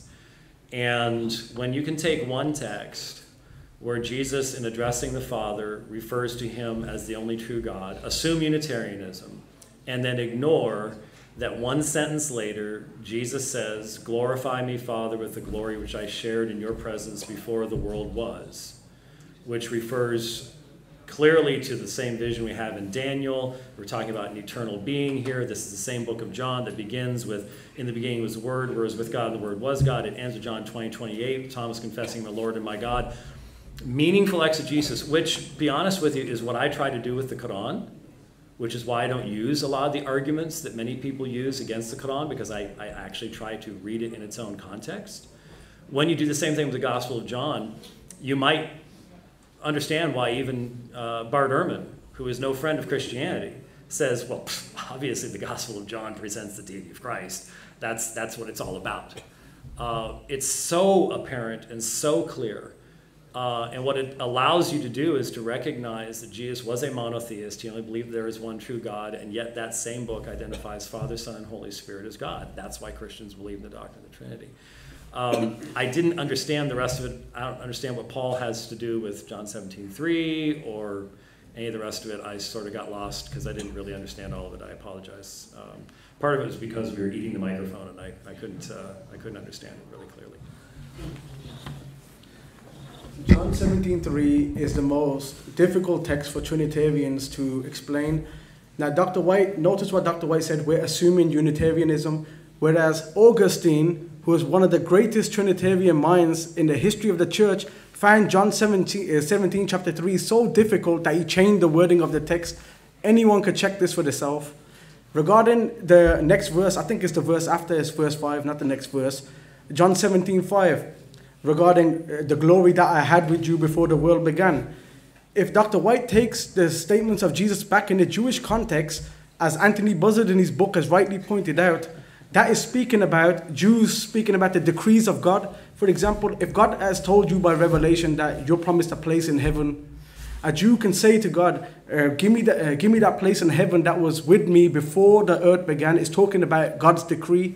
Not only that, to further prove this point, Raymond Brown points out, Brown may be called a liberal according to Dr. White, but the manuscript that Raymond Brown speaks about is not a liberal manuscript. There's a variant reading in this which doesn't say, which I had before you, before the world began. It says the glory that was with you before the world began. And regarding, folks, sometimes it feels strange to be that a Muslim, as a Muslim, we're seen as the bad guys in this debate of Jesus being crucified, when the whole reason the ayah was brought up in the first place, why does the Quran deny that Jesus was crucified? It wasn't even speaking to Christians in that verse. It was in response to the Jews, because the Jews know, Dr. White said, which you would call Jesus the Messiah. Read Mark chapter 15, mocking him on the cross. They say, let this Messiah get himself down from the cross. By saying we crucified the Messiah Jesus, they're mocking, because in Jewish belief, they cannot kill the Messiah. So it's like saying square circle, crucified Messiah is like square circle. So the Quran is defending Jesus and saying, no, you didn't kill him, he's returning. So we're actually the good guys in this debate, because like Paul said, Jesus has been made a curse for us. The Quran says regarding Jesus that I am blessed wherever I be. We're actually the good guys in this debate, defending Jesus. Sorry, we'll have one more question. One more question from there, and that's it, yeah?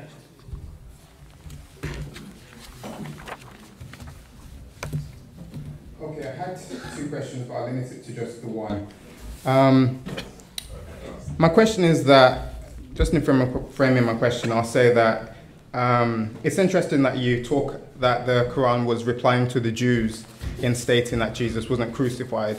That would also accord with what Josephus said, which was that the Messiah was crucified. So we have Jewish history, also through Tacitus, pagan history, as well as Christian history, but all of those you've addressed. The one which I'm not sure if you addressed it was modern secular historians.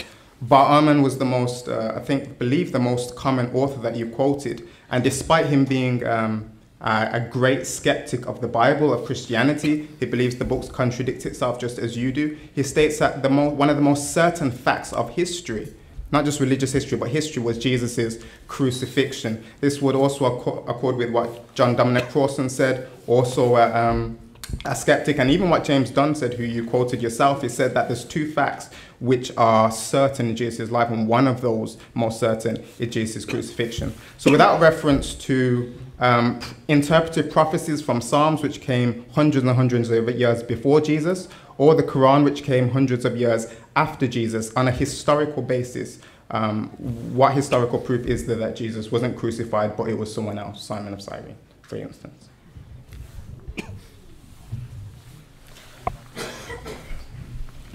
I gave the evidence from your Gospels, and I proved, even with the Raymond Brown quote, and from showing the difference between Mark and John, that John was reacting to Christians who believed Jesus' prayer was heard and that Simon of Cyrene was on the cross. So if you never grasped that point, you can watch the video again and you'll see me address it. I even addressed Bar Ehrman, and you mentioned James Dunn, so I'll mention what James Dunn mentions in his book, Remembering Jesus, I believe it's called, off the top of my head. He speaks about the limitations of the historical critical method, and he himself mentions that they cannot, with that method, verify miracles. And if there's a choice between verifying a miracle or going with something that we can see naturalistically, they will always go with a naturalistic option. So if there's two choices, Jesus was saved by God or Jesus died, a historian cannot verify the miracle, which is why they will say that the crucifixion is a fact, but on the same premise that they will deny that Jesus died was saved from the cross through a miracle, is the same reason they would reject the resurrection, because Bar Ehrman even says they cannot verify miracles.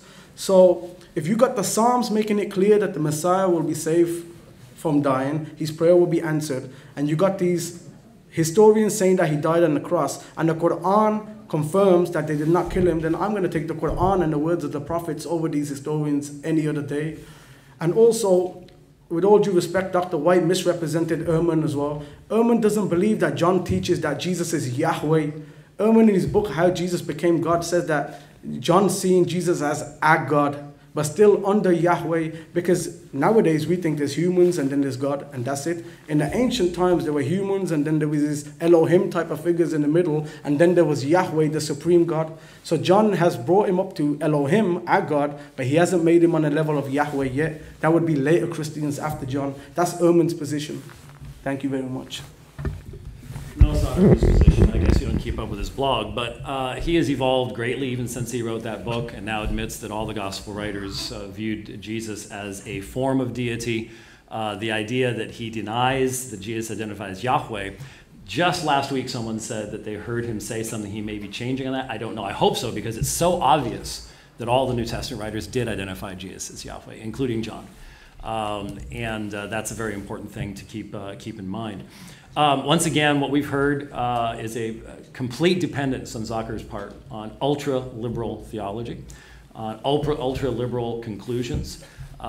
We haven't heard this evening a consistent Islamic argument. We've heard a good Jewish argument, or if you're a naturalistic materialist and an ultra-leftist, you can come up with your arguments. But as far as an actual interaction that would be consistent with the way that you would, if anyone here believes in the Miraj and Isra, you cannot believe what Zakir said this evening.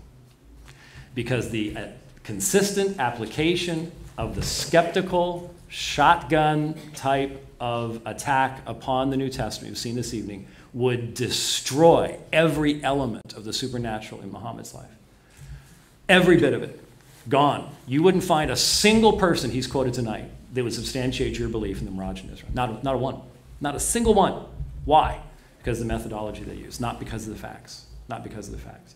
So I continue looking for that opportunity of, it's interesting, I asked a Muslim friend of mine once, a very erudite, learned young man, if he'd ever debate this subject. And he said, no, I've never debated you on it, because Surah 4:1-7 says that it was made to appear to them, therefore all the historical evidence would substantiate that it was made to appear to them. So why should we debate it? And if you take that position, that's a position of faith. If you take the position that says, well, all the history is going to be wrong, that's one thing. To turn around and try to use battery acid on the text of the Bible to substantiate the text of the Quran at this one point, without recognizing that you've had to dip into a barrel that will destroy the Quran as well, is not a wise direction to go. Think about it. I think it's very, very important. Closing statements? 3 minutes, right? And then we let you out of here.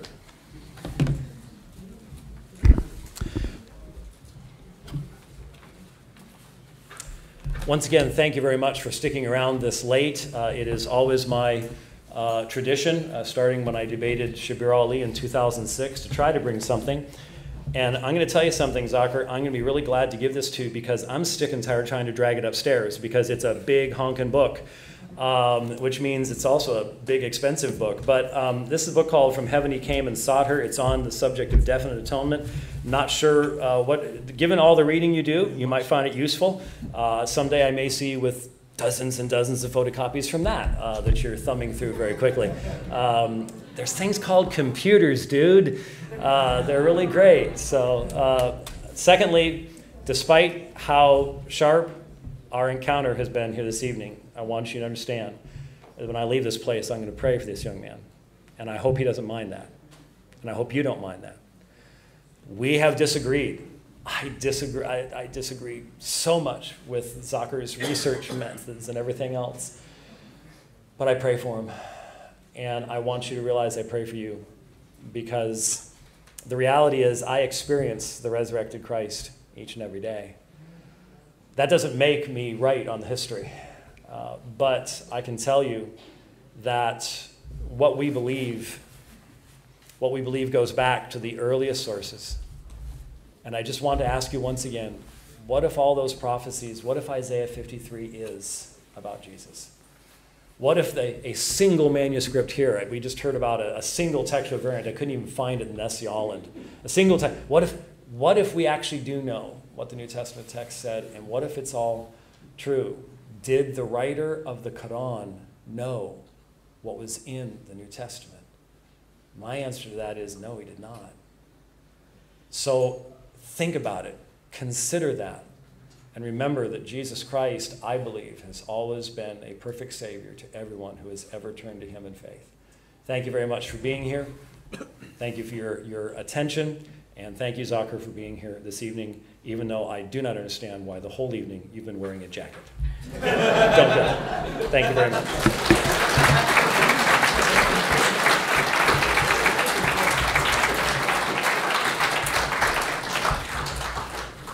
I can finally stand up because I don't have to use my papers now. It wasn't my fault. We could have hooked this up to that. My whole approach was supposed to be with a PowerPoint, so I was like fighting one-handed, as they say. Anyway, Dr. White, I really appreciate you coming. A lot of people may not realize it sometimes in the heat of this WWF type of debate. It may look like we don't like each other, but I actually have a lot of respect for Dr. White, and I'm sure he knows that. And I have a book for you too, just so us Muslims don't look cheap. It's almost as heavy as that one. Folks, in summary of what we spoke about tonight, I showed that there's a prophecy in the Torah that the Christians claim is about the crucifixion of Jesus. I showed that Isaac was saved, and the language used in Jewish sources was death and resurrection. In fact, the book of Hebrews, chapter 11, I believe it's verse 19, uses the same terminology regarding Isaac. And that's how his disciples used it for him, and Paul went out and distorted it. I showed that before the Gospel of John, there were Christians with the substitution theory, and I gave all my sources. Now, what am I really here for? To disprove that Jesus died on the cross? Yes, that's one of the reasons, but that's secondary. The real reason I'm here is to call everybody to Tawheed. This is the ultimate thing that everybody must know, that God is one person who should be worshipped alone, and he alone has the perfect names and attributes, etc. This is the most important thing. So us Muslims are calling everybody to know that Jesus the Messiah was not a false Messiah. Prophets have died in the past. John the Baptist died. Muslims don't come up here and try to say, was John the Baptist beheaded? Do we do that? Why is it different for Jesus, folks? Because the Psalms make it clear the Messiah cannot die at the hands of his enemies. I did not do no Jewish method, no Australian method. I read what the Psalm said itself. And Dr. White didn't deny the Psalm said this once. Remember that. I showed how Jesus, according to the earliest sources, said it is impossible to die outside Jerusalem. And it's clear, according to Dr. White's own wording, that Jesus died outside Jerusalem. So every time a Christian says Jesus got crucified, you are confirming he is a false Messiah. A crucified Messiah is like a squared circle. That's not what the prophecy said. So Islam, which is the resurrection of Jewish Christianity, the Christianity of the disciples, as the New Jerome Biblical Commentary mentions in Matthew chapter 5, we're doing the same thing that the disciples did. The disciples called up Paul for what he was teaching, and they died out, and with the coming of Prophet Muhammad, on whom be peace, their religion resurrected, and we're doing the same thing. We are the followers of Jesus, like the Jewish Christians, and we're speaking to the other Christians who are the followers of Paul and doing the same thing that James did in Acts 21. Thank you very much, and I hope you enjoyed yourself.